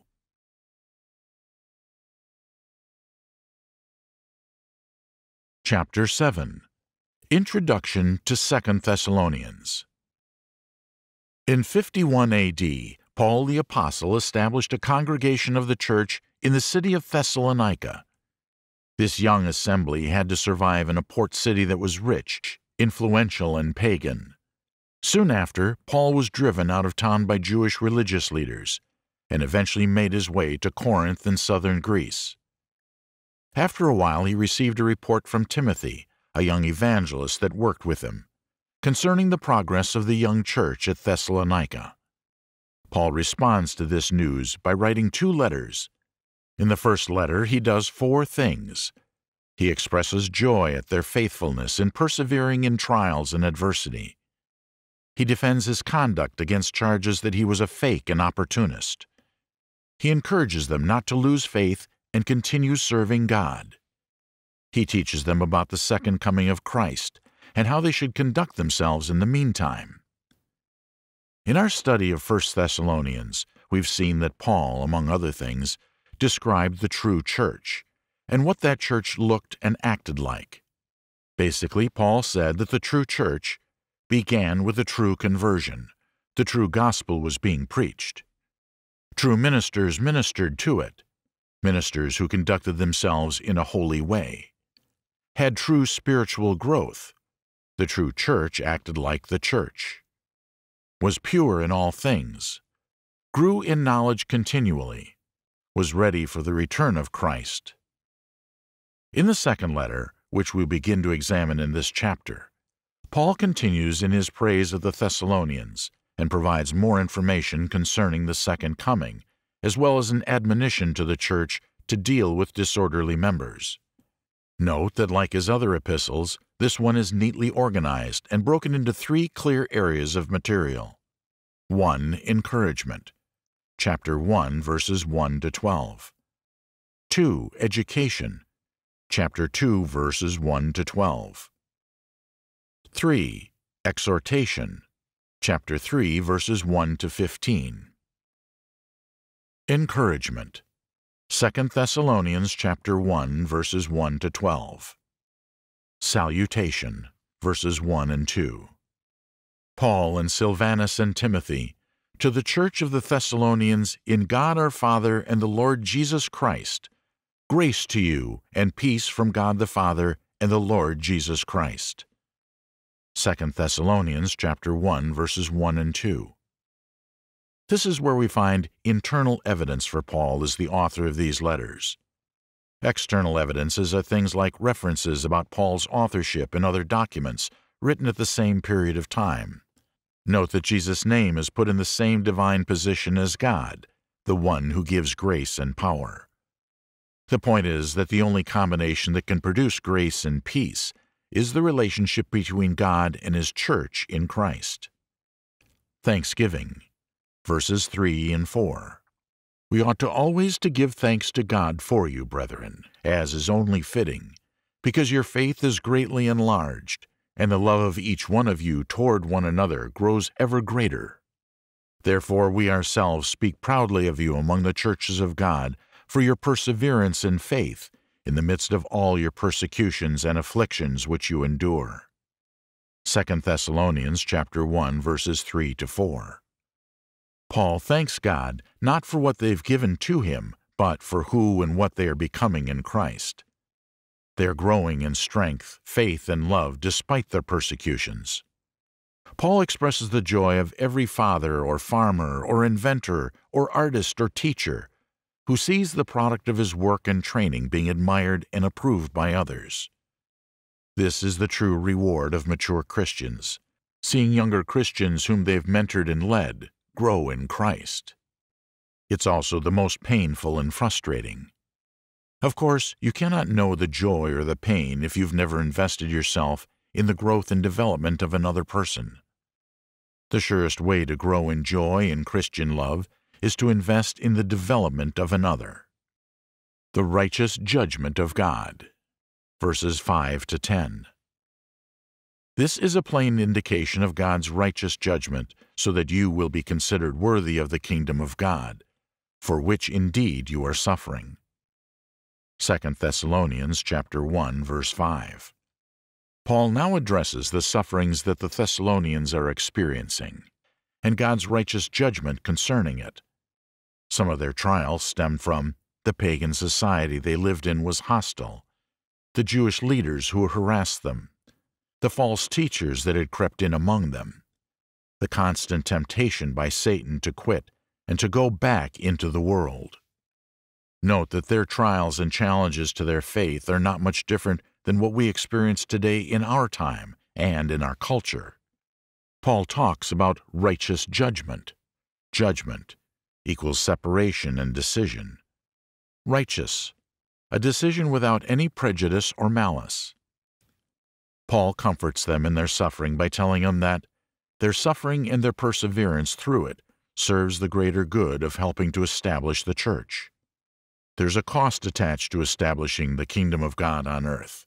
It began with Christ's suffering and continues in each generation with the sufferings of the church to remain faithful and pure. We need to remember this when we suffer in some way in order to serve the church. He tells them that God not only permits them to suffer on behalf of the church, He also helps the church endure. Remember that God's answer to Paul when he cried out to be relieved of his thorn in the flesh. God answered by giving him the ability to endure it. He didn't take it away. He tells them that God will punish later those who are making trouble now. These and the wicked will suffer later, and the believers will find relief and rest later. Paul also gives details concerning the punishment of the wicked in this epistle. In I Thessalonians, he talks about what happens to the living and sleeping saints when Jesus returns. In II Thessalonians, he talks about what will happen to the unfaithful and wicked when Jesus returns. For after all, it is only just for God to repay with affliction those who afflict you. 2 Thessalonians chapter 1, verse 6. He will repay those who afflicted Christians and made them suffer. See Romans chapter 12, verse 19. Revenge is mine. And to give relief to you who are afflicted, and to us as well, when the Lord Jesus will be revealed from heaven with his mighty angels in flaming fire. 2 Thessalonians chapter 1, verse 7. Christ will come from heaven with angels and fire, angels to announce his coming in glory, fire to fulfill his judgment against the wicked. Dealing out retribution to those who do not know God, and to those who do not obey the gospel of our Lord Jesus.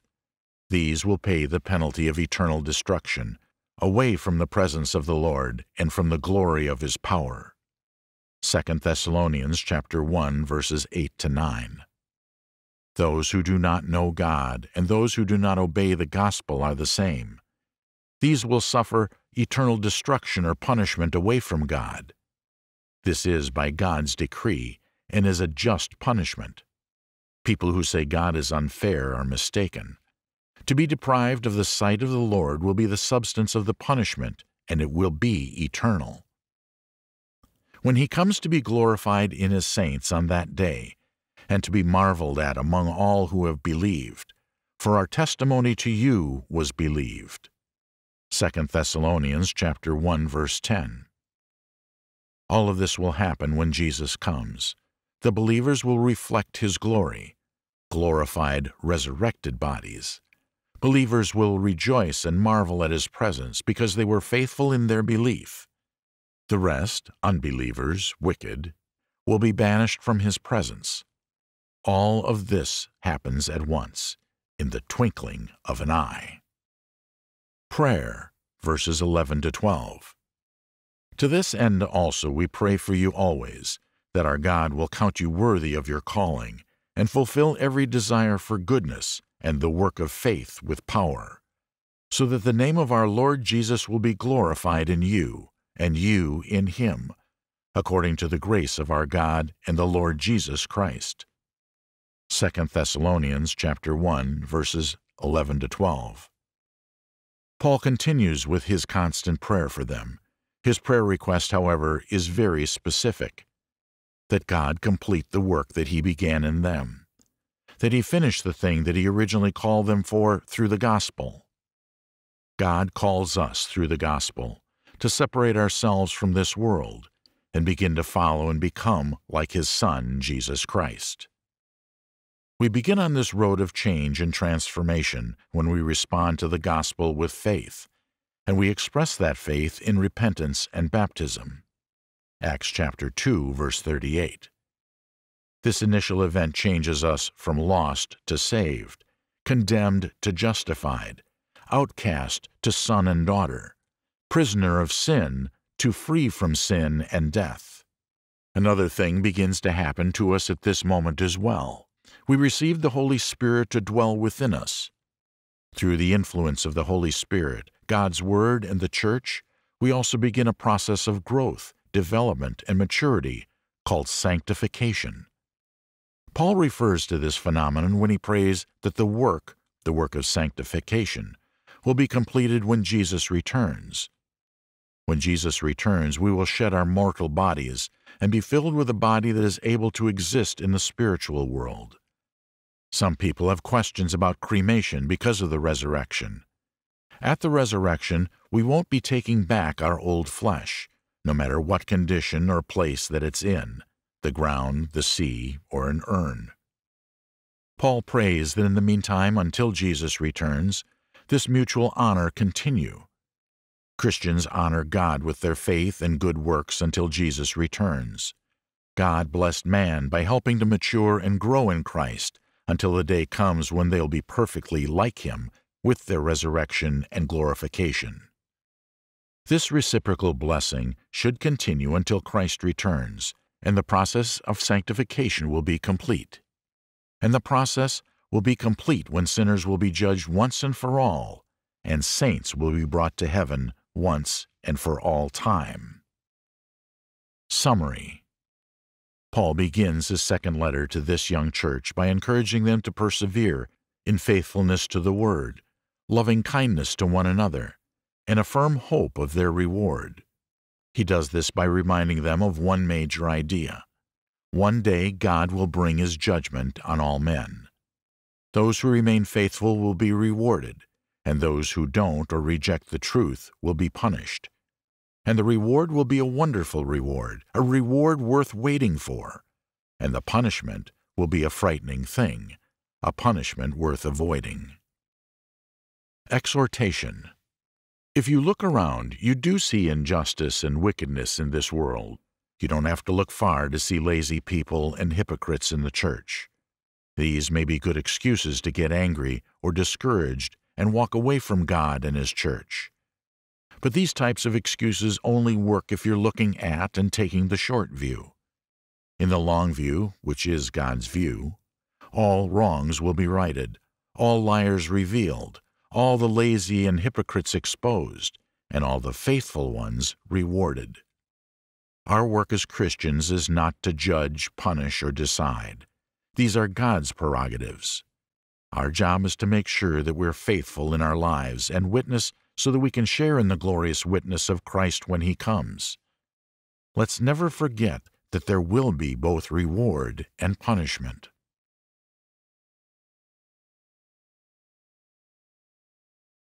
Chapter 8. Events before the last day. 1 and 2 Thessalonians are two letters that Paul wrote to a young church that he established in 51 A.D. The key ideas he writes about are his joy over the fact that despite their many trials and persecutions, this young church was persevering in faithfulness, knowledge, and brotherly love, and preparing for the return of Christ. The other things he writes about are the events surrounding the return of Jesus. In his first letter, he describes what will happen to Christians, living and dead, when Jesus returns, and he exhorts them to be ready. In the second letter, he explains what's going to happen to sinners and the unfaithful when Jesus appears again. He encourages them by telling them not be disheartened by what the wicked are doing. When He comes, Jesus will reward and punish according to a person's deeds. After this, Paul continues his letter by instructing them concerning the events that will take place prior to Jesus' return. The day has not come. Chapter 2, verses 1-2. Now we request you, brethren, with regard to the coming of our Lord Jesus Christ and our gathering together to Him, that you not be quickly shaken from your composure, or be disturbed either by a spirit or a message or a letter, as if from us, to the effect that the day of the Lord has come. 2 Thessalonians chapter 2, verses 1-2. If you read between the lines, it seems that this was the core problem of this church. Someone may have claimed to have a prophecy, an authority, or a teaching from an apostle, claiming that the second coming had already occurred. Someone may have promoted the idea that they were already in the midst of it, or that it was very near. The effect on the church was disturbing. It seems that they were becoming spiritually unbalanced, agitated, and confused. Paul begs them not to lose their composure and become overly disturbed with this teaching and false notions. Whatever its source, he discounts it and reaffirms that before the day of the Lord comes, other significant events must take place first, and he goes on to give details about these events. Language and literary style, verses 3-12. The next passage is among the most difficult in the Bible. Even Peter the Apostle attests to the fact that some of Paul's writings are difficult to discern. 2 Peter chapter 3, verses 15-16. In addition to the complicated ideas to grasp, this section is written in a literary style that's impossible to understand unless we have some background on the terms used. Apocalyptic. This passage was written in the apocalyptic literary style that was filled with symbolic words and images. The word apocalyptic means uncovering or a revealing. It was a style of writing used by many in the ancient world, including prophets and other Old Testament writers, to describe in dramatic terms the content of their prophecies. They also used this type of language to warn the nations about impending war or judgment from God. Daniel chapter 7, verse 13, dreams. Ezekiel chapter 32, verse 2, visions. Joel, Acts chapter 2, verses 19-20, prophecy. The apocalyptic style was mainly used in times of trouble, or at those periods when the Jews were being oppressed. In many instances, the writing was understandable only to the Jews, but not to others because of the symbols that had meaning only to a Jew. This style was also used by the New Testament writers for the same reasons. Jesus, Matthew chapter 24, verses 1-34, destruction of Jerusalem. Paul, 2 Thessalonians, apostasy and second coming.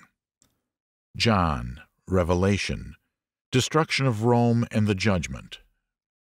The thing to remember is that when this style is used, it is a coded message to the reader.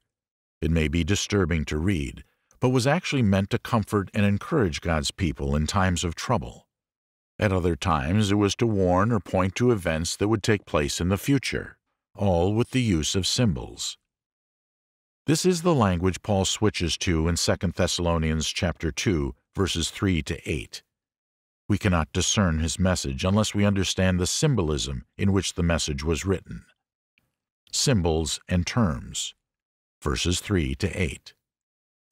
Let no one in any way deceive you, for it will not come unless the apostasy comes first, and the man of lawlessness is revealed, the son of destruction, who opposes and exalts himself above every so-called God or object of worship, so that he takes his seat in the temple of God, displaying himself as being God.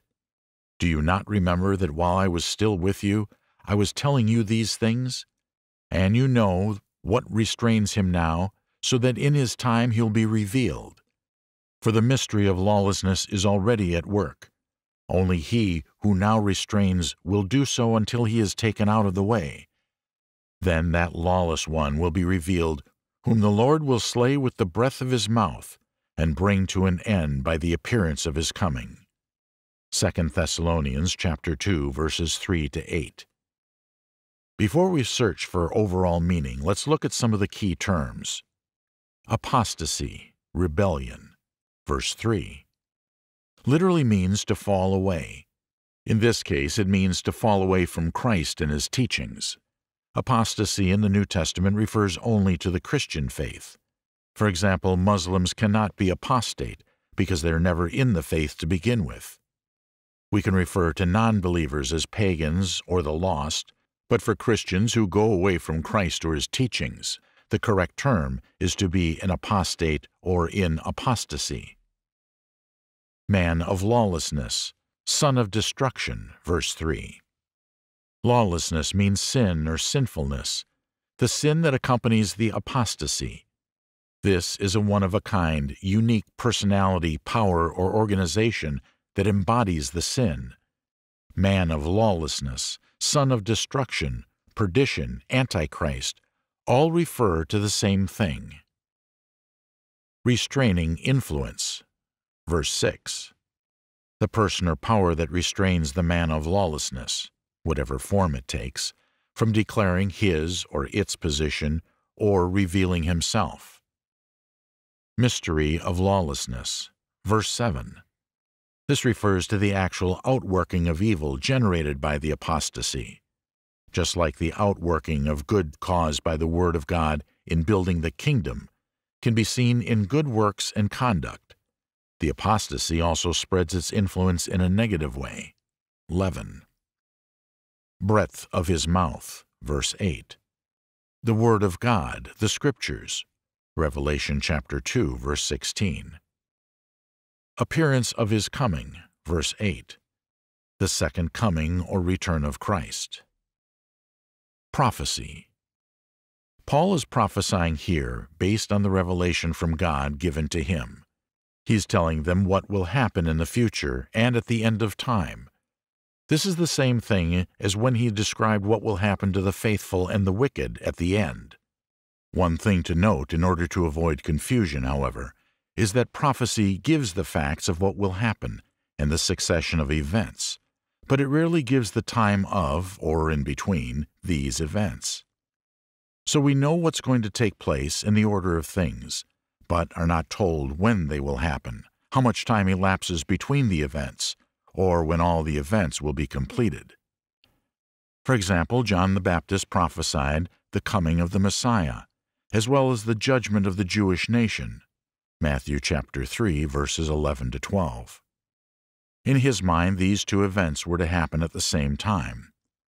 This is why, when he was imprisoned by Herod, he sent disciples to Jesus to inquire if Jesus was truly the Messiah, Matthew chapter 11, verses 2 to 3.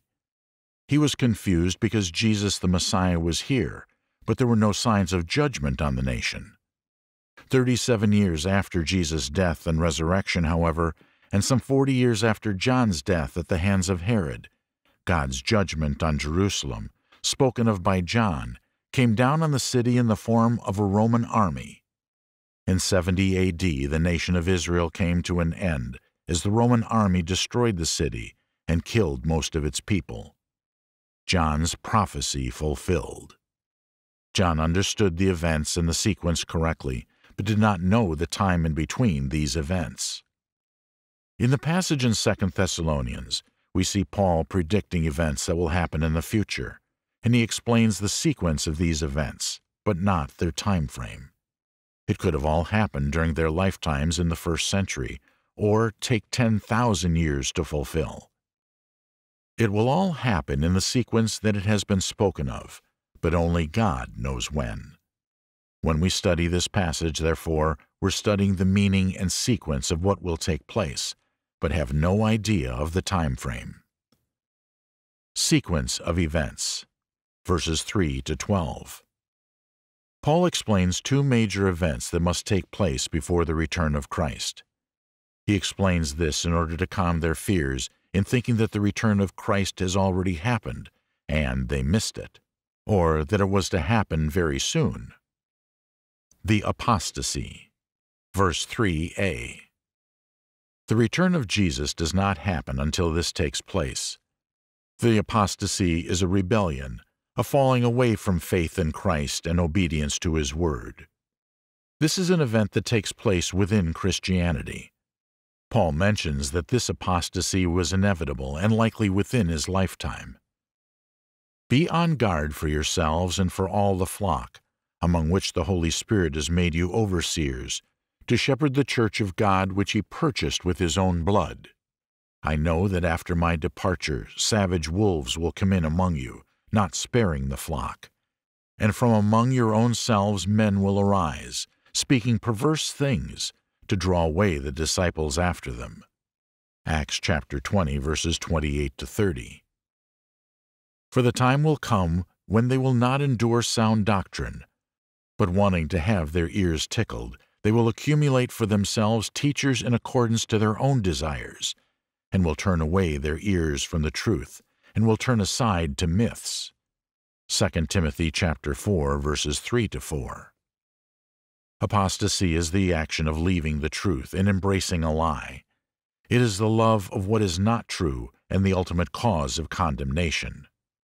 The apostasy began in the first century as teachers rose up to deny the divinity of Christ, and continue to this day as many Christian groups deny the inspiration of the Scriptures and teach that Christ is an angel, Jehovah's Witnesses, or a man who became a god, Mormons.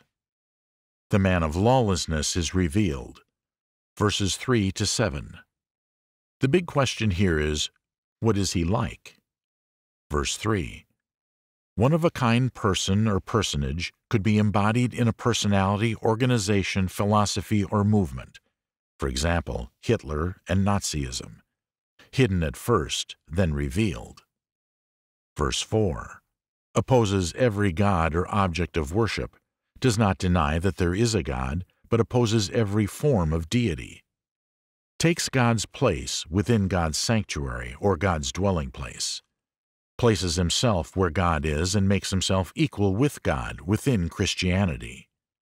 God's sanctuary on earth is within the hearts and minds of his people. Verses 5 to 7. His influence is manifested before he is. Like a seed develops roots, stalk, and leaves before it blooms, he will develop an evil influence and with time will mature to manifest himself for who and what he truly is. The man of lawlessness, the son of destruction, the Antichrist. Now Paul says that his influence was, being restrained at the time Paul wrote his letters to the Thessalonians. It had not bloomed yet, but was already at work in its evil influence. This manifestation, he says, was being restrained by a person or power or a combination of both, which will later be removed. What will the man of lawlessness do? Verses 9 to 13. He will deceive people in the name of God and Christ, in order to seduce them to believe what is false and be lost because of it. He will do this using all manner of false power, false signs, false wonders, wicked lies and deceptions. These powerful weapons are necessary to convince people that the lie is true. We will know that he is a liar. He will lie on purpose, and will do so in order to destroy the souls of men.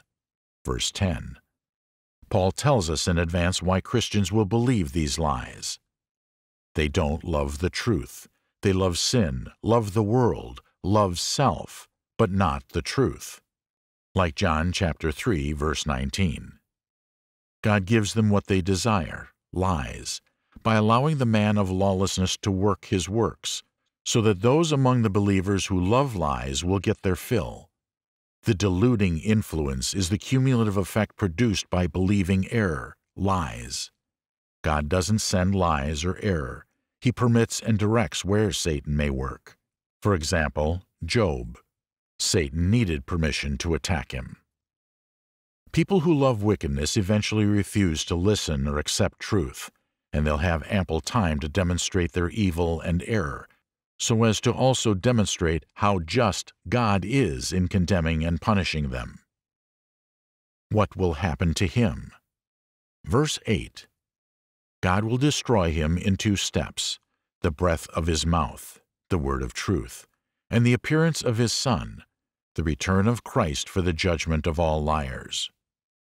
Remember that all these events will take place, but we don't know when or if they'll take place all at once or be spread out over a period of time. Summary. Paul tells the Thessalonian church that the day of the Lord has not come, so they shouldn't be worried or upset by anyone who brings a teaching to the contrary. He tells them that before the Lord returns, two important things must happen. The apostasy must occur, and had already begun in some aspects. The man of lawlessness had to be revealed for who he is. In the next chapter, we're to examine several theories explaining who the man of lawlessness really is, how he works today, and what the restraining power might be. There are 4 possibilities. In the meantime, there are 3 very practical lessons we can learn from the material we have just covered. 1. Bad teaching hurts the church. We need to be careful not only of how we live, but also what we teach. The only way to avoid false teaching is to continually stay with Christ's teaching and make corrections when there is error. Bad teaching, careless teaching, teaching of worldly ideas instead of biblical concepts often divides the church or slows its growth. 2. Satan desires to destroy souls.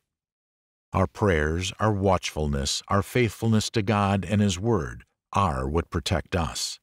Note that it is the Word wielded by Christ Himself that destroys Satan in the end. 3. We can be the true church. The right and true religion, and the church that practices it, is the one that carefully and humbly follows Christ's teaching. Don't be fooled by appearances, signs, flashiness. The Word of God is our only sure sign. Our job is not to judge if other churches or groups are legitimate or not. That judgment belongs to God. Our task is to follow God's Word and encourage others to do the same.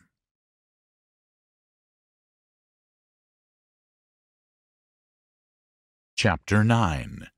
Who is the man of lawlessness? These letters contain 2 major ideas. 1. Thanksgiving for the faithfulness and perseverance of this young church in the face of adversity. 2.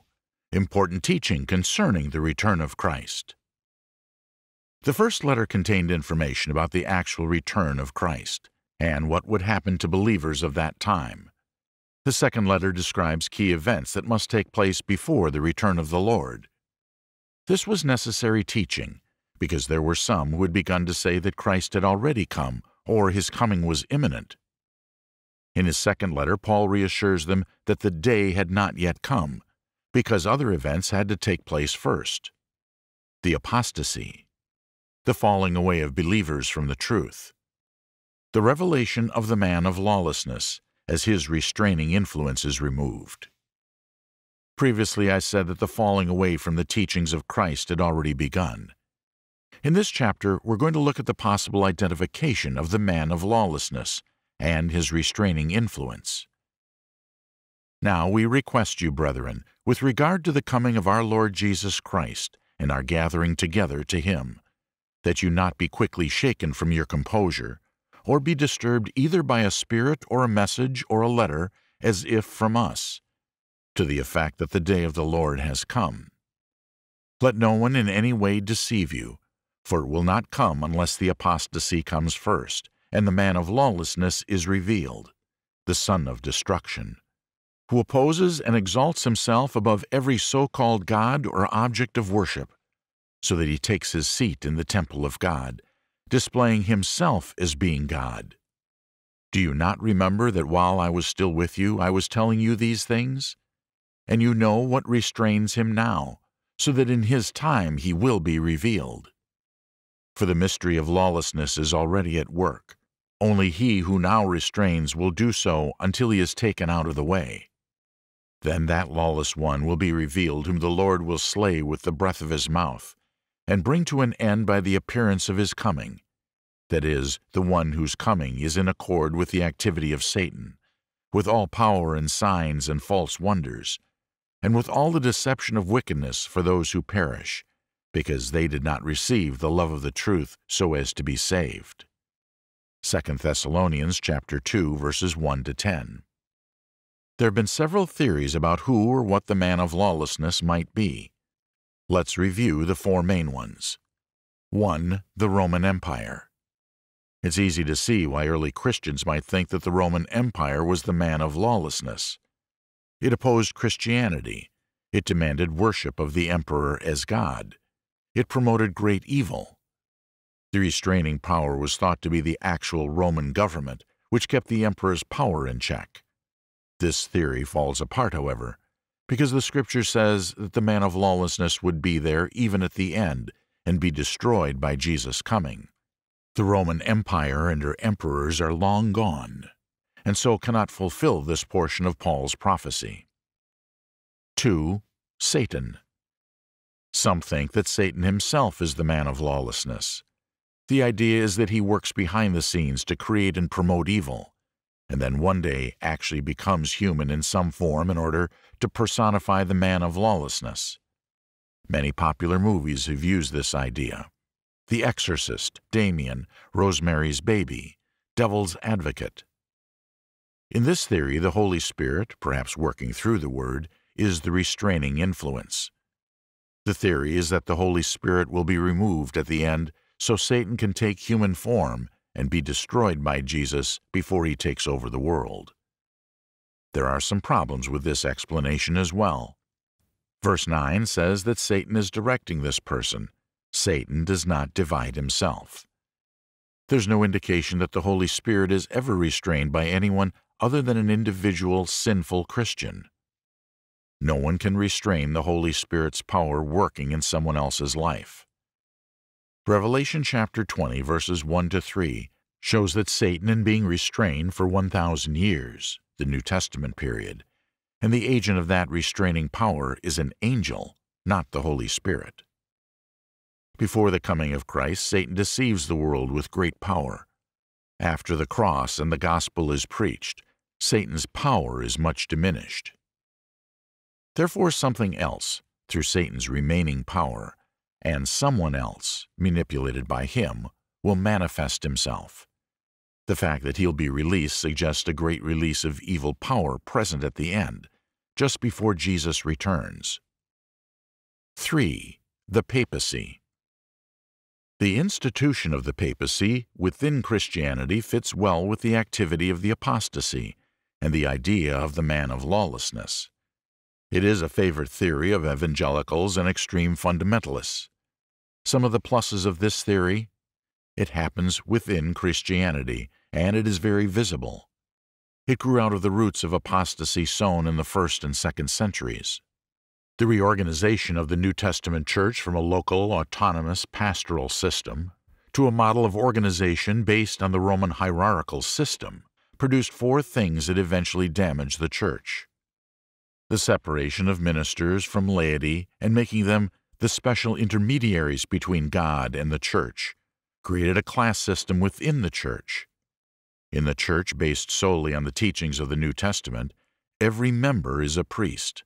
Revelation chapter 1, verse 6. Every member has a gift or ministry. Romans chapter 12, verses 1 and following.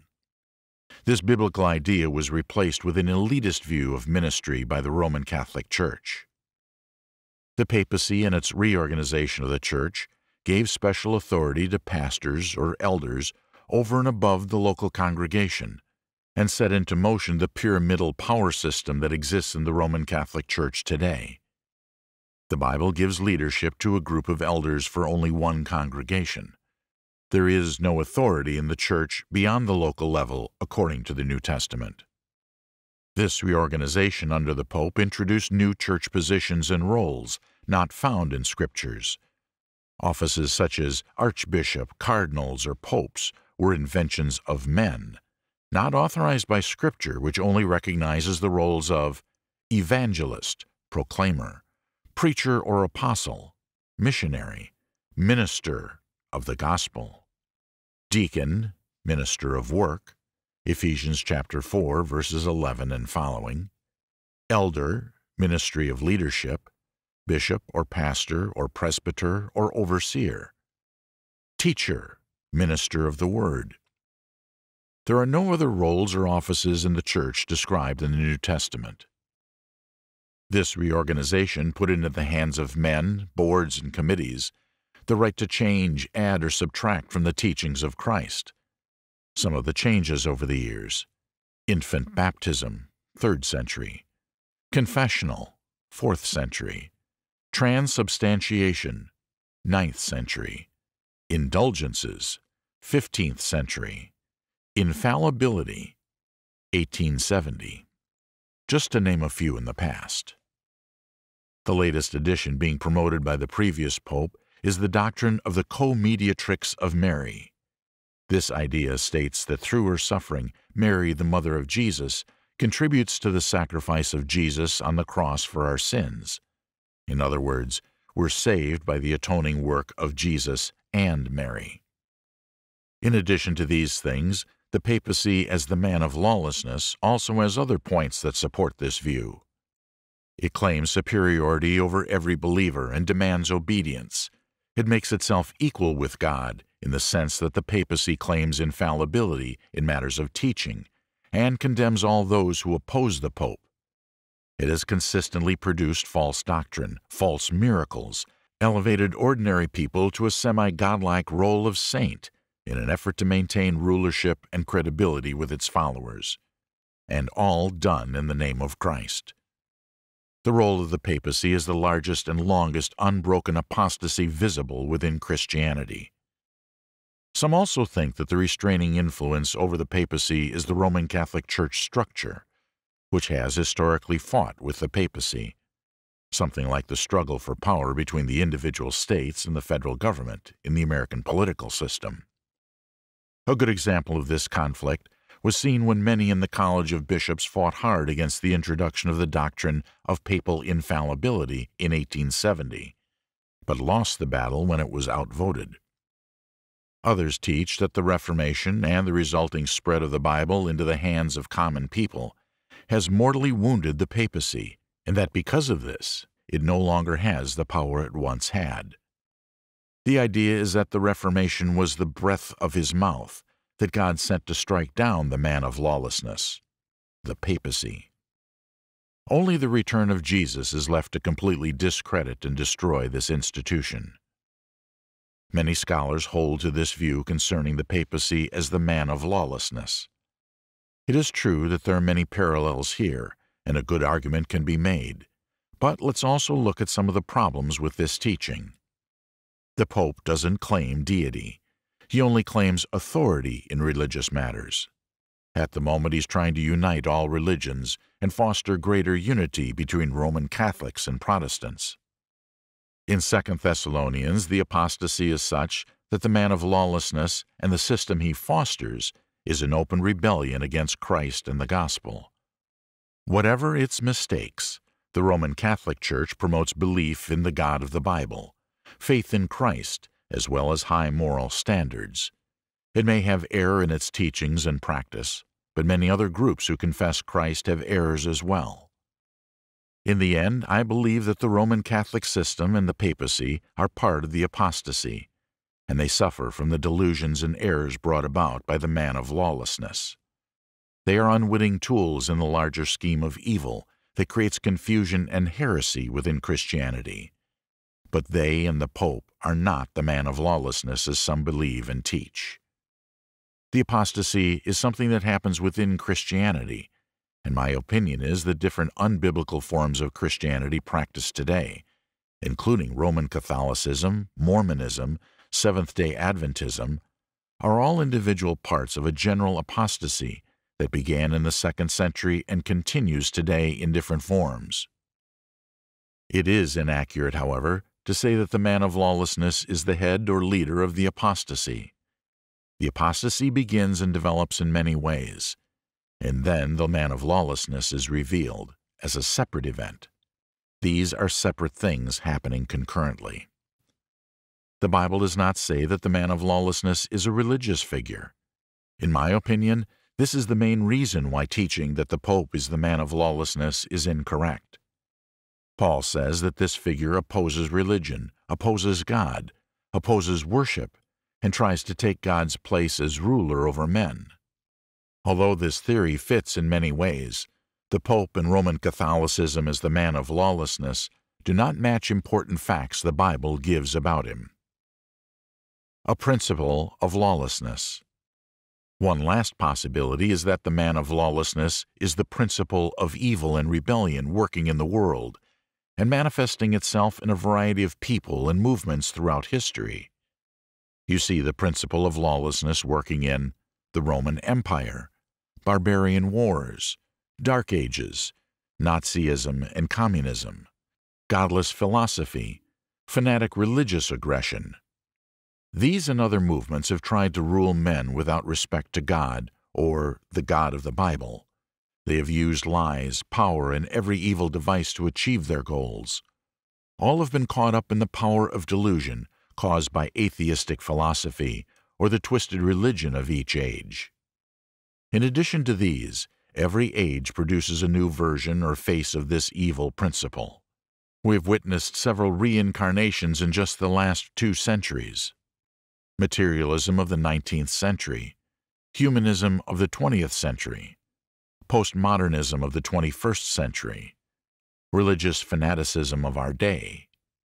All have opposed God, tried to destroy true worship, tried to take God's place in His own temple, which is the human heart. This principle of evil, like yeast working but not being seen, will continue working in this way until it is embodied in one person or one movement which will be more powerful, more evil, and more threatening to man's soul than ever before. The man of lawlessness will pose a threat because his revealing will be accompanied by personal claims to deity, signs and wonders, visibility on a worldwide scale.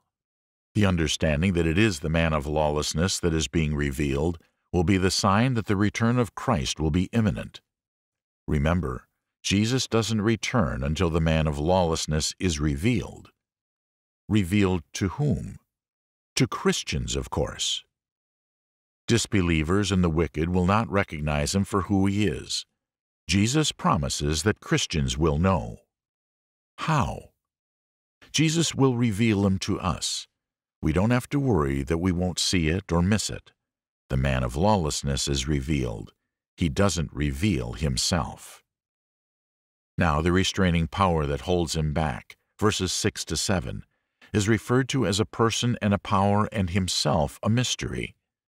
This restraining power could be the opposing principle of law and order, as manifested in history through various leaders and governments.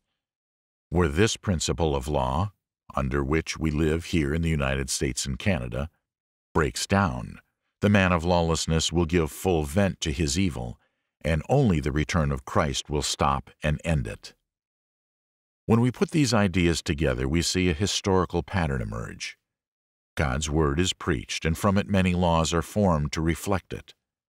The principle of evil is at work, essentially opposing God, and seen in its constant attack against moral and legal standards. The apostasy begins, and throughout history works to a point where there is little divine basis for the laws and morals of mankind. For example, same-sex marriage, abortion, fanatical religious aggression. This removal of God's will from the fabric of human affairs and laws permits a final surge of evil, which is personified in a single person or movement that seeks to replace God and His will as the source for human values and laws. This signals the return of Christ and His Word to its preeminent position and destroys once and for all the principle of evil, the man of lawlessness, the corrupted world, the wicked and unbelievers who have served the apostasy and the principle of evil.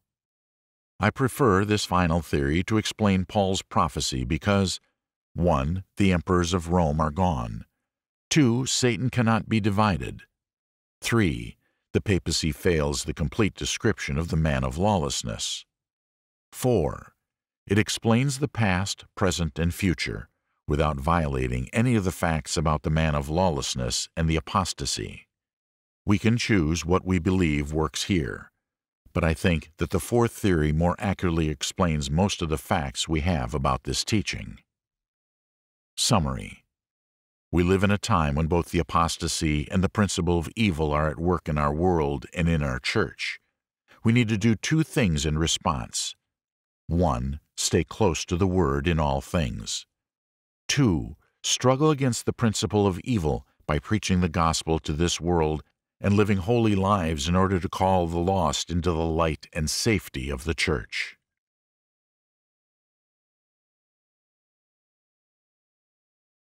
Chapter 10.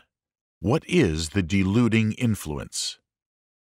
So far in this epistle, Paul has described the punishment awaiting non-believers and the wicked when Christ returns. He also reassures the Thessalonians that the day has not come because the apostasy had to occur first. The man of lawlessness had to be revealed. In the previous chapter, I mentioned several ideas concerning these events. The apostasy, the falling away from the Christian faith, has already begun and is quite active in the world. The man of lawlessness has not yet been revealed. However, the mystery of lawlessness is at work in the world, creating great evil and wickedness. I said that we will know the end is the next step. We know the sequence, not the time frame. When we see this lawless power in the world manifested in a person or entity who will be so evil and powerful that he will, in some way, claim equality with God. This face of evil, man of lawlessness, will deceive nations to the point where the truth of Christ and the church will be seriously threatened. It will be at this juncture when this lawless one will be revealed to Christians for who he really is, that Christ will return to destroy this person and bring his church with him to eternal glory in heaven, and send the wicked, the unbelievers, and those deluded by the man of lawlessness to hell. Now, in his description of these times, Paul also mentions another idea that is hard to understand. He says that God will send a deluding influence on those who refuse to love the truth, so that these people will be judged and condemned on account of the lie that they believed. For this reason, God will send upon them a deluding influence, so that they will believe what is false, in order that they all may be judged, who did not believe the truth, but took pleasure in wickedness. II Thessalonians chapter 2, verses 11 to 12. At first glance, it would seem that God forces people to believe a lie and then punishes them for it. This doesn't seem fair. Is there a solution? There is, but you need to understand how God's will functions in order to make sense of this passage. The will of God. 2 Thessalonians chapter 2, verses 11 to 12. The Bible explains the unusual way that God's will operates in his relationship with mankind and the material universe. There are two sides to God's will. One, God's direct will. Some things are done in concert with the operation of God's direct will. This direct will functions in two different modes. A, God's direct positive will. God wills directly for good things to happen. For example, God wills the creation into being, and it is good. God wills that Christ come to save man. God wills that his word is recorded and preserved for mankind. God directly wills these good things to happen. In these, we see God's direct positive will happening. B, God's direct negative will. God wills directly for judgment and punishment to happen. For example, God directly wills the flood to come and destroy the earth. God sends the plagues to punish the Pharaoh. God uses different nations to judge and punish his people throughout the ages. God directly wills negative things to happen to accomplish his justice and his purposes. So God directly wills both positive and negative things to happen in the material universe and to mankind. 2. God's permissive will. Many events in the Bible and in history occur, but do so in cooperation with God's permissive will. This permissive will also operates in two different modes. A, God's permissive, positive will. A church was planted in Choctaw, Oklahoma in 1939, and years later, the Choctaw Church supports a missionary in Montreal to help build up a church in Quebec. There was no inspiration or revelation or miracle here. This was done according to God's permissive, positive will. Men are the ones who decided to do it, and God's permissive, positive will allowed it to happen. My wife and I decided to have a family. We decided to have 4 children. Not 3, not 5 or 6, just 4. And God's permissive, positive will allowed us this blessing. He could have stopped us, but He didn't. He allowed this good and positive thing to happen. B. God's permissive, negative will. Some things God permits, but they're not things He devises or likes. He permits and uses these nevertheless to accomplish His ultimate purpose. For example, Satan tempts Eve, attacks Job, manipulates the principle of evil in the world. God did not devise and will these things, but in His sovereignty He permitted Satan to do these things. There are illnesses, accidents, and tragedies that happen in the world. God does not will these things, directly invent or send them, but He does permit these negative consequences of sin to affect us in different ways. And so God consciously wills certain positive and negative things to happen, and He also permits certain positive and negative things to happen which He does not devise but does permit to take place. However, regardless of what happens and under which direction of His will a certain thing falls, God knows in advance what He will directly do and what He will permit others to do.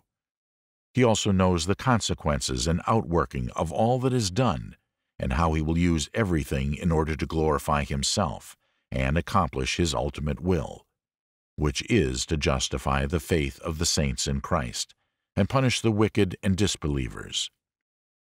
So when we talk about the delusion sent on the people by God, we have to take what I've just said into consideration in order to understand what Paul is saying here. This delusion is sent under God's permissive negative will. God is permitting the deceiver, Man of Lawlessness, to capture completely through his lies and deception all of those who do not love the truth. God doesn't invent the delusion, doesn't lie, doesn't approve of the deceiver, but He allows him to function for a time in the world. Those who believe the lies will be allowed to do so without interference from God. These will be judged and judged rightly, because they preferred to believe the lies rather than the truth. The truth, willed directly by God and gloriously revealed by Christ, is so superior to the lie, but these preferred to believe the lie, so God permitted them to believe it to the fullest. God sends the delusion in the sense that He permits it to happen at the hands of the deceiver, and He permits it to work fully on those who choose to believe it rather than the superior truth sent directly by God. In the end, this full acceptance of the lie will prove His judgment to be obvious, just, necessary, and without doubt. There will be no doubt or sorrow that these people deserve what they get at judgment. Once Paul finishes describing the events preceding the return of Christ and the condemnation of those not ready for His return because of their disbelief, he turns his attention to the Thessalonians themselves. Since these things are and will be in this way, he urges the Thessalonians not to become like the ones who love the lies and what the lies permit them to do, but rather follow the path taken by those who love the truth and go where that road will lead them. The way of truth. 2 Thessalonians chapter 2, verses 13 to 17. But we should always give thanks to God for you, brethren beloved by the Lord, because God has chosen you from the beginning for salvation through sanctification by the Spirit and faith in the truth. It was for this He called you through our gospel, that you may gain the glory of our Lord Jesus Christ. So then, brethren, stand firm and hold to the traditions which you were taught, whether by word of mouth or by letter from us. Now may our Lord Jesus Christ Himself and God our Father, who has loved us and given us eternal comfort and good hope by grace, comfort and strengthen your hearts in every good work and word. 2 Thessalonians chapter 2, verses 13 to 17. Paul reviews the situation and tells them that even though there is a wickedness and danger in the world, there is still reason to be thankful, especially for the church in Thessalonica. He gives two basic reasons. They have been chosen for salvation, verse 13. Here, God's choosing is not in a judicial or arbitrary sense, where one chooses someone or something over someone or something else. Paul refers to the phenomenon where God appropriates or chooses for himself those who are being sanctified by the Holy Spirit because they trust the truth of the gospel. God will choose or appropriate everyone who does this without prejudice. He will choose for himself all who choose to believe in Christ, and has promised to do so from before the beginning of time. In this verse, Paul also says that those who are subject to God's choice of them are those who are transformed by the Spirit because of their confidence in what is true. This is different from the attempt at transforming themselves using systems or methods that cannot accomplish the transformation required by God. For example, people who try to change themselves by using the law, legalism or perfectionism, magic, manipulation of the spirits, idolatry, worship of the created, philosophy, man-made truths and systems for self-actualization. They can be thankful that because of their faith in the truth of the gospel, God's solution to sin and death, they have become the chosen ones of God and heirs of salvation. This change is real, personal, eternal, and spiritual. Their salvation is sure. Verse 14. The salvation they have will manifest itself fully when Jesus returns. The nature of this salvation is such that when he returns they will share in his glory.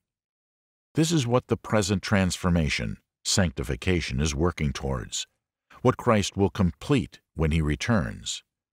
This was the original intention of God's calling of them through the gospel, that one day they would be perfected in glory. This final perfection, this completion of their spiritual transformation is a sure thing. There is no doubt that it will take place, so they should be thankful for this. In verse 15, Paul summarizes by saying that if these things are true, then don't be fooled by lies. This is how you're to respond to the lies that are trying to disturb your faith, lies that are deceiving others. Stand firm. Be mature, strong, unmoved. Don't lose your composure. Hold to traditions. Hang on to what they were originally taught by their teachers and mentors, Paul, Timothy, and Silvanus. He completes the passage with a blessing. Now may our Lord Jesus Christ himself and God our Father, who has loved us and given us eternal comfort and good hope by grace, comfort and strengthen your hearts in every good work and word. II Thessalonians chapter 2, verses 16 to 17. He prays that the same God and Christ who have given him their love will also comfort them with the knowledge that they are saved by grace eternally. He also prays that God will exercise his, direct positive, will in encouraging them when they are discouraged and help them in what they are to say and do. Yes, there are lies and condemnation for some, but Paul is thankful that they are saved, and he prays that God will help them stay that way, using his direct positive will. God will not just let good things happen. He will make good things happen. Will and salvation. This passage is unusual in that within it are listed 5 things that God does, and 3 things that we do in regards to our salvation. God's direct positive will operates in 5 different ways in regards to our salvation. 1. He loves. Verse 13. The motivation for God saving us is love. He consciously, willfully, purposefully loves each soul. 2. He chooses. Verse 13. As we said, this means that he takes for himself. At the beginning, God chose all those who would believe the truth to be saved. He deliberately chose this group to experience the glory of heaven. 3. He calls. Verse 14. God intentionally calls everyone to glory through the gospel. Those who love the truth respond to the gospel. 4. He saves. Verse 13. 1 Timothy chapter 2, verse 4 says that God wants all to be saved. This is his ultimate purpose. He provides everything we need for the complete transformation and salvation of the soul. 5. He glorifies. Verse 14. His ultimate goal is that all who respond to the call would become glorious like His Son, Jesus. Now, in all of these acts, God's direct will is in operation, and the significance of this for us is that if these things are God's direct positive will, then our salvation is certain because God always loves, even when we are weak. God never changes His choice. No surprises. God continues to call. He wants all saved. God guarantees salvation. We can trust Him. God has the power to transform us into glory. We have something to look forward to. On the opposite side of this relationship, we see that man also has his direct will in operation when it comes to salvation. It operates in three ways. 1. Man believes. These Thessalonians choose to believe, accept it as true, the message of the gospel. There is nothing we can do to save ourselves. No work or good deed can be exchanged for our souls. However, God asks of us not what we cannot do. He asks us what we can do, and exercising our positive direct will in believing and acting on that belief, repentance and baptism, is something we all can do. 2. Man gives thanks. Verse 13. The giving of thanks for our blessings is part of the direct operation of our will and an expression of faith. Not to give thanks is usually the first sign of a loss of faith. Romans chapter 1. 3. Man stands firm in truth. We do not exchange something or do something to earn or maintain our salvation. We merely hold on to what has been given to us freely by God. We do this by retaining the truth of the gospel as it has been given to us by Christ, and avoiding the lies and deceptions that try to deny the gospel and its power. Man's direct will can reject God's love, refuse His choice, ignore His call, neglect His salvation, and resist the transformation of one's soul into glory. When man directly opposes God in this way, God's passive negative will allows man to resist Him and suffer the consequences. Summary. God's direct will was operating from the beginning with the purpose of saving the Thessalonians, and in spite of their difficulties, so long as they held firm in the truth, God would ultimately complete His direct will, their glorious resurrection and eternal life with Christ in heaven. Lessons. It is God's will to save us, but is it always our will to be saved? Do we reject His love by loving sin? Refuse His choice by choosing something other than Christ? Ignore His call by putting off our decision? Resist the work of the Spirit within us? God is in charge of our salvation from beginning to end. Don't worry, be happy. Our job is to trust the truth. Jesus is God. The cross saves us. We will be resurrected. Comfort and strength comes from God, not from things. The only way things can comfort us is when we do good things and say good things, not when we acquire nice things. The point for us in all of this is that God's direct will operates for us in the same way and power as it did with the Thessalonians. Let's not be overwhelmed by the power of evil in the world. Let's have confidence that God is in charge and He will save us. Let's be careful not to believe lies, but to remain faithful to what we've received from Christ and His apostles. Let's ask God to directly strengthen and comfort us in the doing of good and saying of good, so we can be found busy in these things when Christ returns. If we do, we'll be ready for the second coming.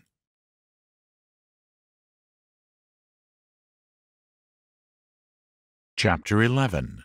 The Judgment Day. This series has tried to present an in-depth study of the two letters that Paul wrote to the church in Thessalonica. In both letters, Paul describes in detail the second coming of Christ and the events surrounding it. At this point, I'd like to add to the information that Paul provides in these epistles by reviewing a passage from the Gospel of Matthew that addresses this same topic, the second coming and the judgment. Jesus speaks about His return and the end of the world in Matthew chapters 24 and 25. Jesus came out from the temple, and was going away when his disciples came up to point out the temple buildings to him. And he said to them, "Do you not see all these things?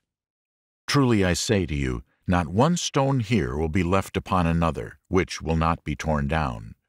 As he was sitting on the Mount of Olives, the disciples came to him privately, saying, "Tell us, when will these things happen? And what will be the sign of your coming and of the end of the age?" Matthew chapter 24, verses 1 to 3. In this passage, Matthew describes a scene where Jesus is leaving the temple area. And as he leaves, the apostles point out the magnificent buildings of the temple, which he's just said will one day be deserted. During that period, the temple had undergone extensive reconstruction work, the latest effort being paid for by Herod himself. In verse 1, Jesus responds to their comments by saying that the buildings will not only be empty, they will be torn down. This sets up further questions by the apostles, Peter, James, John, and Andrew, Matthew chapter 13, verse 13, who wanted more information about what he had just told them. In their dialogue, the apostles questioned him about two things. When will the temple be destroyed? What signs will accompany the end of the world that will be brought on by the second coming? Now, whether the apostles thought these two events would happen at the same time or at different times, we do not know. We do know from their questions that they were asking about two different events: the destruction of the temple, the return of the Lord at the end of the world.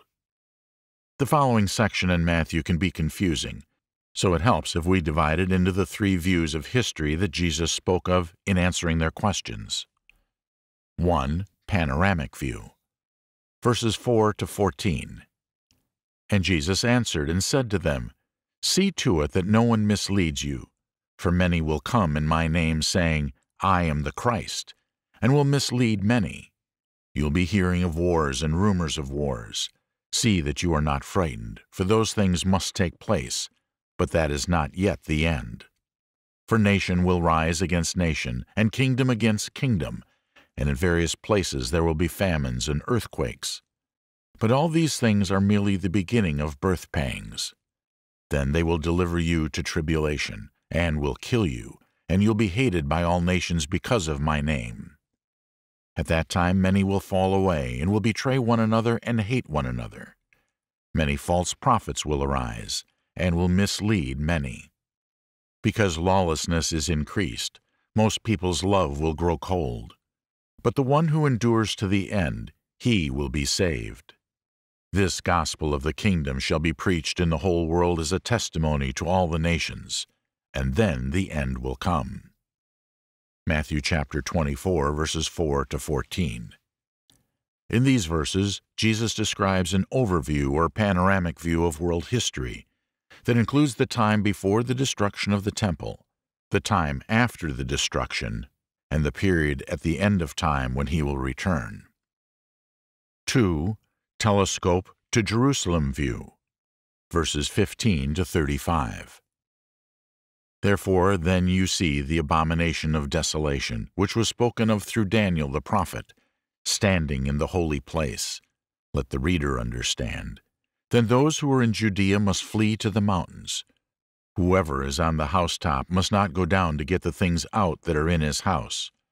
Whoever is in the field must not turn back to get his cloak. But woe to those who are pregnant and to those who are nursing babies in those days. But pray that your flight will not be in the winter or on a Sabbath. For then there will be a great tribulation, such as has not occurred since the beginning of the world until now, nor ever will. Unless those days had been cut short, no life would have been saved. But for the sake of the elect those days will be cut short. Then if anyone says to you, 'Behold, here is the Christ,' or 'There he is,' do not believe him. For false Christs and false prophets will arise, and will show great signs and wonders, so as to mislead, if possible, even the elect. Behold, I have told you in advance. So if they say to you, 'Behold, he is in the wilderness,' do not go out. Or, 'Behold, he is in the inner rooms,' do not believe them. For just as the lightning comes from the east and flashes even to the west, so will the coming of the Son of Man be. Wherever the corpse is, there the vultures will gather. But immediately after the tribulation of those days, the sun will be darkened, and the moon will not give its light, and the stars will fall from the sky, and the powers of the heavens will be shaken. And then the sign of the Son of Man will appear in the sky, and then all the tribes of the earth will mourn, and they will see the Son of Man coming on the clouds of the sky, with power and great glory. And he will send forth his angels with a great trumpet, and they will gather together his elect from the four winds, from one end of the sky to the other. Now learn the parable from the fig tree. When its branch has already become tender and puts forth its leaves, you know that summer is near. So you too, when you see all these things, recognize that he is near, right at the door.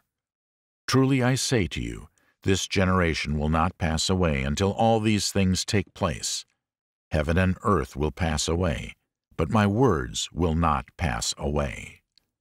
Matthew chapter 24, verses 15 to 35.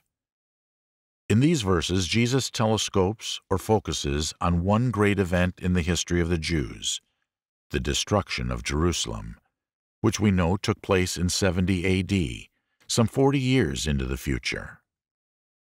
3. Telescope to the second coming, verses 36 to 44. But of that day and hour no one knows, not even the angels of heaven, nor the Son, but the Father alone. For the coming of the Son of Man will be just like the days of Noah. For as in those days before the flood they were eating and drinking, marrying and giving in marriage, until the day that Noah entered the ark. And they did not understand until the flood came and took them all away. So will the coming of the Son of Man be. Then there will be 2 men in the field, one will be taken and one will be left. 2 women will be grinding at the mill, one will be taken and one will be left. Therefore be on the alert, for you do not know which day your Lord is coming. But be sure of this, that if the head of the house had known at what time of the night the thief was coming, he would have been on the alert and would not have allowed his house to be broken into. For this reason you also must be ready. For the Son of Man is coming at an hour when you do not think he will. Matthew chapter 24, verses 36 to 44. Jesus finishes with a look to the far future, when he will return, ushering in the end of days and the judgment. If we keep these 3 views in mind, it will help us to untangle these complex verses. Panorama until second coming, verses 4 to 15. Verse 4. This instruction is given so that they will know and avoid false teachers and prophets in these matters. Verses 5 to 8. The cycle of false prophets, wars, and troubles in the world will continue until the end, but these in themselves are not the signs.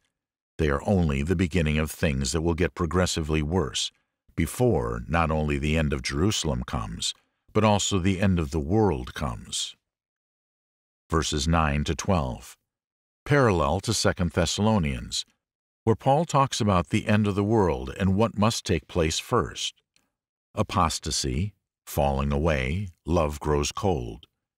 Man of lawlessness who deceives many through false signs and tries to take the place of God, he will be revealed.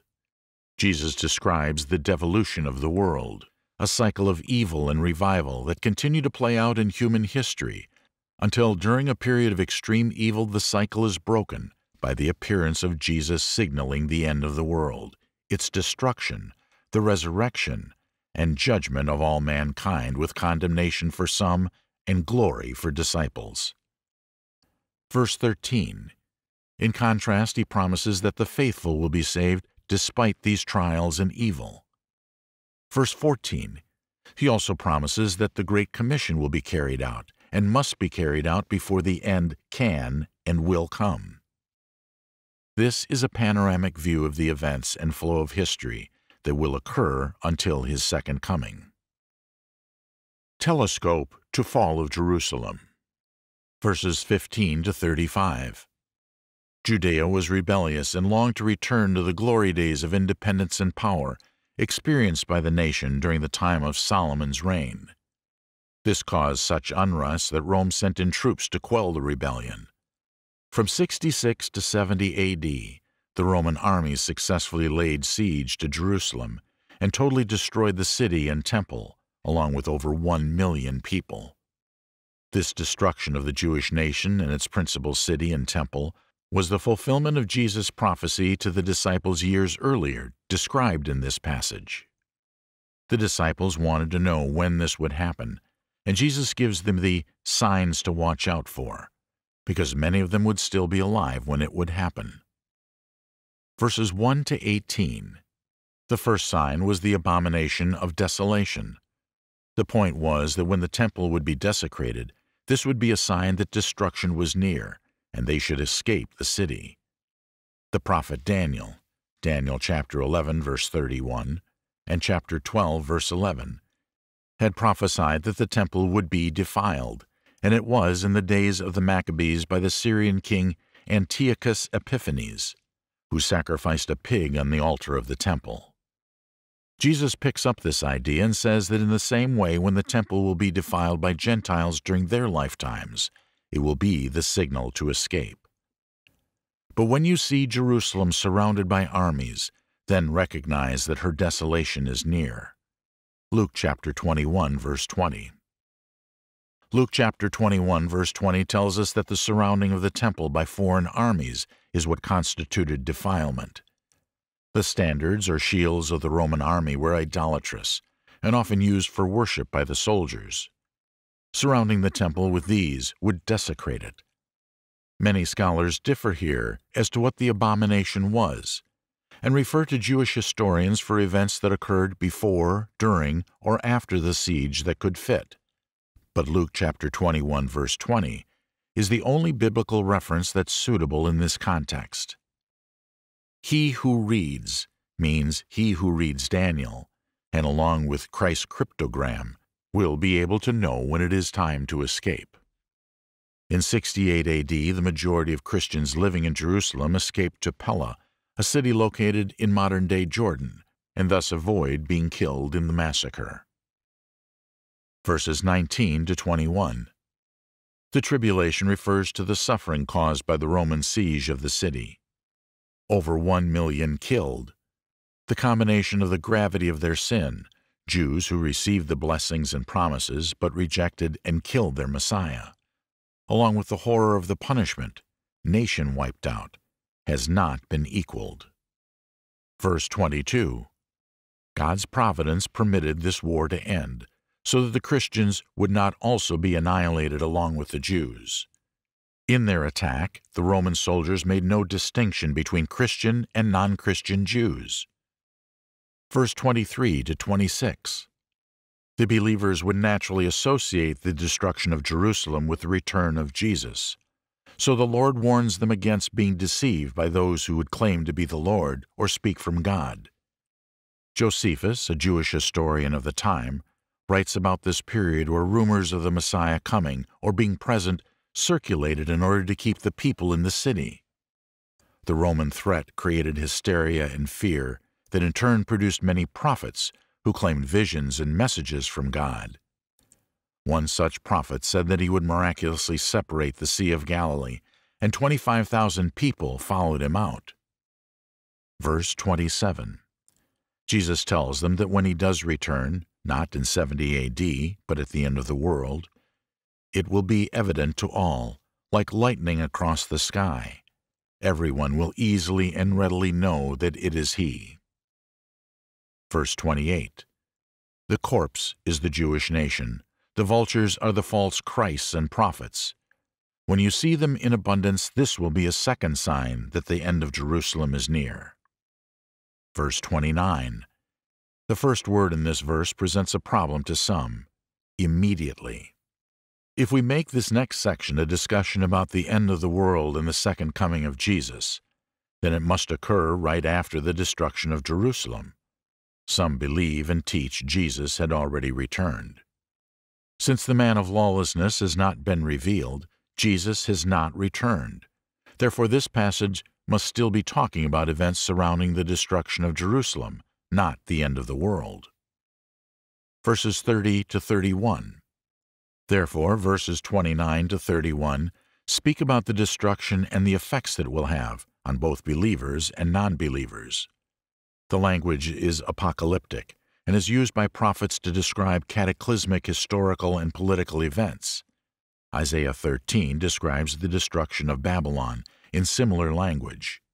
Language using the symbolism of the destruction of heavenly bodies is used to describe the very real fate of the world at the end. 2 Peter chapter 3, verse 10, but also the end and destruction of nations on the earth. In this case, the end of the Jewish nation as a people under God's special care. The coming of the Son of Man refers to both the second coming at the end of the world, as well as any judgment that God makes on a particular nation throughout history, in this case, the nation of Israel in 70 A.D. It also fits the context of this passage. The Jews who rejected him now will see him coming as a form of judgment on their nation, a terrible catastrophe that would horrify the world but liberate Christians and the gospel from Jewish persecution. Note that the Greek word translated angel can also be translated as messenger. This verse can be seen as prophecy concerning the spreading of the gospel throughout the world after the fall of Jerusalem. Verse 14 said, this needed to be done before Christ returned, and now with the ideological and cultural restraints of Judaism removed, Christianity would flourish even more. Verses 32 to 35. Jesus warns them to pay attention to the signs that he's given them, because these things will happen in their generation, and he promises by his word that they will happen. Telescope to second coming. Verses 36 to 44. Jesus has just explained the signs that will preview the destruction of Jerusalem. Preaching of gospel to all nations. Romans chapter 10, verse 18. Multiplication of false Christs. Historian Josephus. Abomination of temple. Luke chapter 2, verse 20. Great tribulation. Historian Josephus. In verses 36 to 44, he makes a contrast of this event with the second coming at the end of the world. Verse 36. No one knows the time, not even Jesus, while he is with his disciples. This refers to his second coming, not the destruction of Jerusalem in 70 A.D. Verses 37 to 39. There will be no cataclysmic signs, and all will seem normal. Normal in the sense that the believers will be preparing themselves for the second coming and the end of the world, and the rest of the world will be ignoring it until it will be too late, just like in the time of Noah. Verses 40 to 41. Some take this verse to mean that before Jesus returns, some will be taken in a rapture and disappear to be with God in heaven.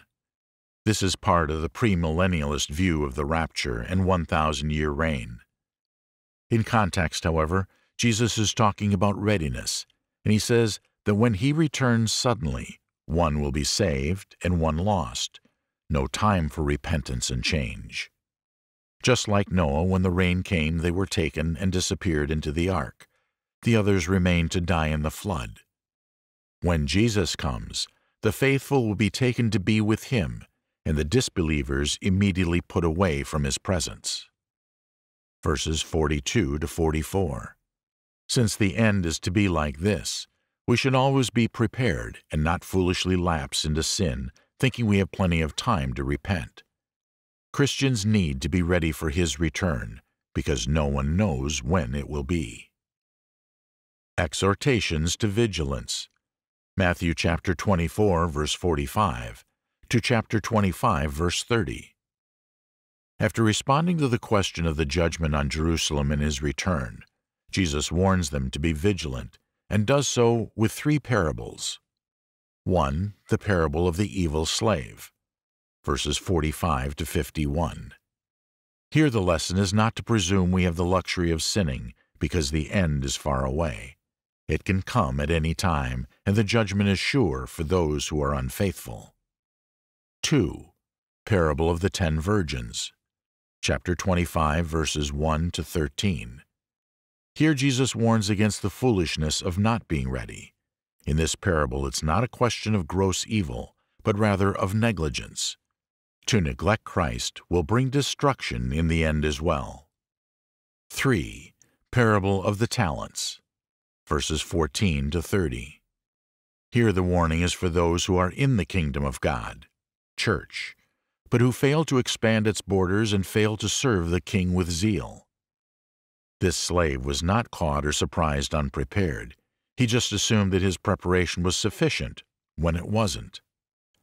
All three parables have the element of preparation, judgment, and punishment for those who neglect to prepare for the return of the Master. Judgment Scene, chapter 25, verses 31 to 46.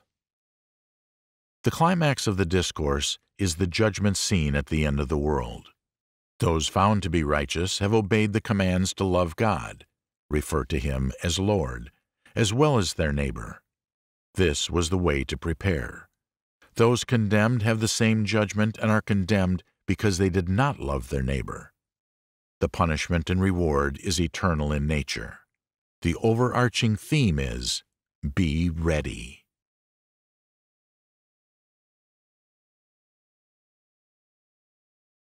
Chapter 12. Be ready. So far in these two letters, Paul has given thanks for their faithfulness in spite of persecution and trials, defended his own conduct against false accusations, instructed them concerning the return of Jesus. Before Jesus returns, the apostasy, Man of Lawlessness revealed. When Jesus returns, believers caught up, wicked punished. He has also encouraged them to remain steadfast. In the meantime, continue believing the truth and follow the path of truth in order to avoid the destruction awaiting those who follow the path of lies and deception. After these instructions, Paul leaves them with two final exhortations as he closes his epistle. Exhortation number 1, pray. Finally, brethren, pray for us that the word of the Lord will spread rapidly and be glorified, just as it did also with you, and that we will be rescued from perverse and evil men, for not all have faith. But the Lord is faithful, and He will strengthen and protect you from the evil one. We have confidence in the Lord concerning you that you're doing and will continue to do what we command. May the Lord direct your heart into the love of God and into the steadfastness of Christ. 2 Thessalonians chapter 3, verses 1 to 5. Paul has begun this letter by praying for them. Now he closes the letter by asking them to pray for him. He guides them in the things to pray for. Verse 1, that the gospel will grow and spread as it did with them. Church growth begins with prayer, then and now. Verse 2, that Paul will be delivered from those who oppose the gospel because of lack of faith. The world opposes the church, then and now. Verse 3, he reassures them concerning the things he has spoken. Be assured that it will all happen. Don't doubt. Paul knew that the gospel is God's powerful tool to save man, but prayer is what keeps the gospel in motion and being spread. You can't save people just by praying for them. Somewhere along the way you have to preach the gospel to them. They have to know the terms of their salvation. They have to be confronted with the painful truth that unless they obey the gospel and follow Christ, they are lost. We have to risk telling them this, and take the chance that they'll be upset with us or reject and even humiliate us. There is no salvation without the gospel, but there is no gospel being sent without prayer. Jesus prayed that God would send workers. Matthew chapter 9, verses 37 to 38. Verses 4 to 5. In the last verses of this section, Paul reminds them that God will answer their prayers. And in answer to their prayers, God will not only guard Paul, but will also guard them and help them to grow in love and perseverance. These, then, are the type of things we should also be praying for ourselves. Exhortation number 2. Stay busy in doing good. Verse 6, Paul describes the problem they're having and how to handle it. They should remain aloof. means to mark off a boundary, from those who were living disorderly lives, not according to what they had been taught. What had they been taught? Faithfulness, good works, prayer, purity, not to unnecessarily be a burden to others. We must remember that in the first letter Paul had admonished those who were not working to get busy and quietly support themselves. I Thessalonians chapter 4, verse 11.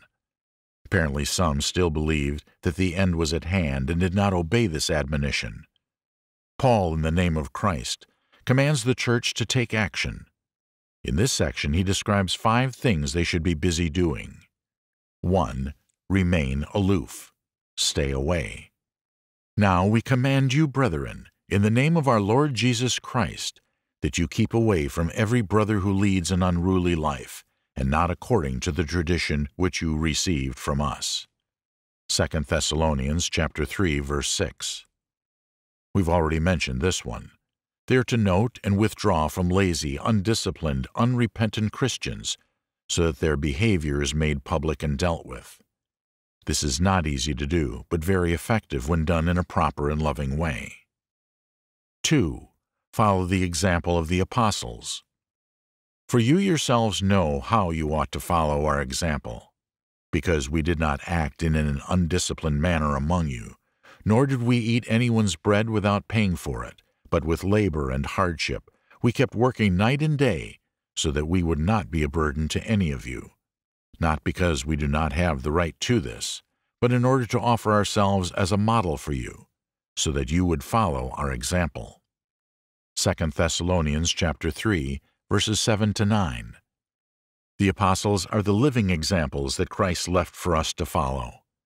We copy Christ when we copy the examples of their lives and their faith. 3. Remember and obey the teaching. For even when we were with you, we used to give you this order: if anyone is not willing to work, then he is not to eat either. For we hear that some among you are leading an undisciplined life, doing no work at all, but acting like busybodies. Now such persons we command and exhort in the Lord Jesus Christ to work in a quiet fashion and eat their own bread. II Thessalonians chapter 3, verses 10 to 12. The apostles taught on the subject of right living in the Lord. Remember this teaching, and teach it to the ones who need to obey it, on all matters. 4. Don't be discouraged. But as for, brethren, do not grow weary of doing. II Thessalonians chapter 3, verse 13. Don't be tired of doing good, working hard, and encouraging those who are not doing good and working hard. God will reward you. This is His promise, so don't quit. 5. Discipline those who refuse to repent. If anyone does not obey our instruction in this letter, take special note of that person and do not associate with him, so that he will be put to shame, yet do not regard him as an enemy, but admonish him as a brother. 2 Thessalonians chapter 3, verses 14 to 15. They had to continue to warn and teach the disobedient and unrepentant one, while remaining separated from him. They had to do this unpleasant task, and still remember that he was a brother and needed to be disciplined in love.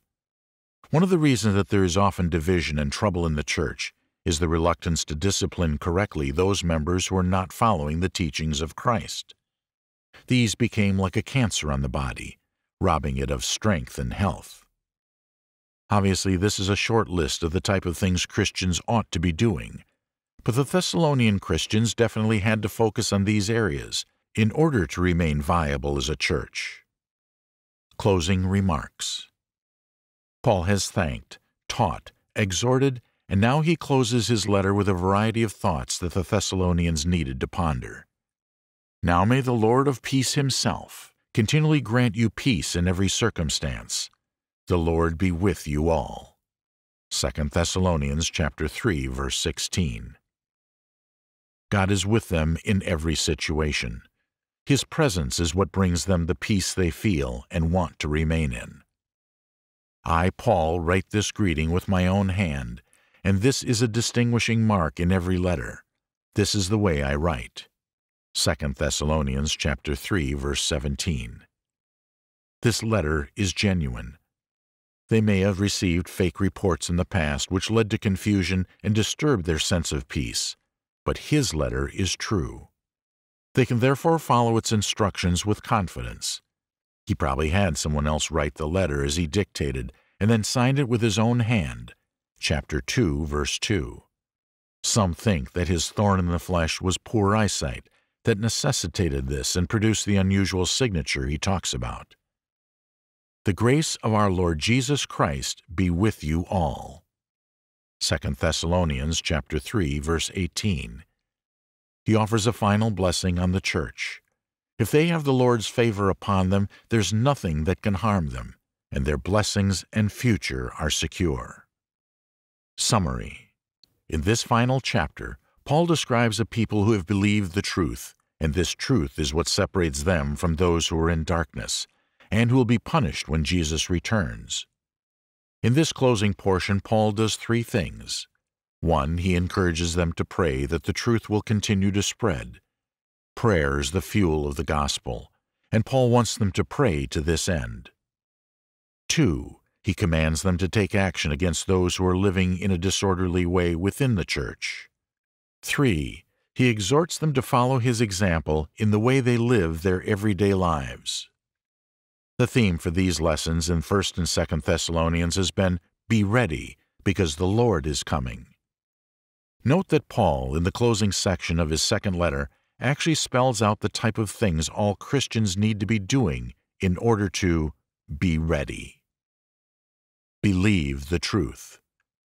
The reason people perish is because they ultimately end up believing a lie. For example, they believe as true that Jesus is not God. Jesus is not Lord. Jesus is not Savior. God will not punish sinners. There is no God.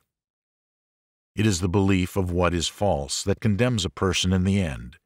In order to believe the truth, however, we need to want to believe the truth. Hebrews chapter 11, verse 6. We must hear it. John chapter 17, verse 17. Romans chapter 10, verse 17. We must obey it. Matthew chapter 7, verse 21. In order to continue believing what is true, we need to continue hearing God's word. 1 Peter chapter 2, verse 2. Continue obeying God's word. John chapter 15, verses 6 to 7. Believing the truth is not a once-in-a-lifetime event like baptism. It is an ongoing process. In this process, we grow deeper in appreciation and understanding of God's Word as we continue in study and obedience. You cannot appropriate truth without corresponding obedience. Growth in the knowledge of God's truth requires obedience to God's truth. As you believe, so you become. What you believe changes you only when you respond to it in obedience. In order to be ready, we must also pray always. Paul prayed for them. They prayed for him. As Christians, we must be strong in prayer if we are to be truly ready. We have more good reasons to constantly pray than the one reference in Thessalonians. We pray because Jesus, God's Son, prayed often. Matthew chapter 26, verse 36. Satan is powerful and always at work. 1 Peter chapter 5, verse 8. God commands us to do it. 1 Thessalonians chapter 5, verse 17. God answers prayer. It works. James chapter 5, verse 16. In the letter to the Ephesians, Paul tells us that the battles we as Christians fight are not physical, even if the battlefield is the physical world. The wars and conflicts here on earth are the results of spiritual activities going on in the spiritual realm. Ephesians chapter 6, verse 12. The armies of the earth fight many battles here, but are of no consequence in affecting the spiritual warfare above. It is the Lord's army who does battle with these heavenly forces through prayer. That has a direct effect on the spiritual warfare taking place here on earth. Be ready by believing the truth, by ongoing prayer, and by staying busy. We gave ourselves lots of excuses not to work hard, not to make an effort, always taking the easy way out. If we realize that laziness is a major contributor to the 3 Ds that are a curse in our society and in our families: depression, discouragement, and division. Whether it be in society, in our families, or in the church, laziness contributes to the 3 Ds that end up destroying these institutions. Many times it isn't the actual work that's missing, but the willingness to work that's missing. In every parable on the subject of the sudden return of Christ, one of the key ideas is that the acceptable or ready servants who received a blessing from the Master upon his sudden return was the one who was busy. There's a question that both epistles to the Thessalonians ask us: are you ready?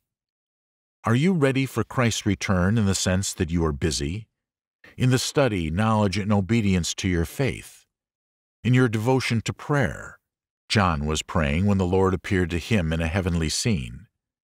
In your hard work on behalf of the gospel and the church? Let us remember that Jesus will return, and when he does, these are the things he'll be looking for among those who claim to be his disciples. The lessons are now yours, and I pray that you will all be ready for him when he comes.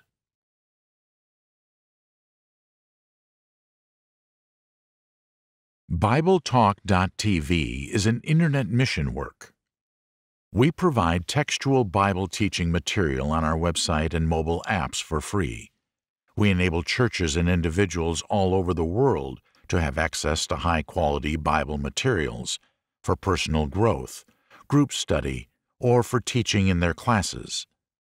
The goal of this mission work is to spread the gospel to the greatest number of people using the latest technology available. For the first time in history, it is becoming possible to preach the gospel to the entire world at once. BibleTalk.tv is an effort to preach the gospel to all nations every day until Jesus returns. The Choctaw Church of Christ in Oklahoma City is the sponsoring congregation for this work and provides the oversight for the Bible Talk ministry team. If you'd like information on how you can support this ministry, please go to the link BibleTalk.tv/support. This has been 1 and 2 Thessalonians, Preparing for the Second Coming, written by Mike Mazzalongo, narrated by Lee Jago. Copyright 2015 by Mike Mazzalongo. Production copyright 2020 by Mike Mazzalongo.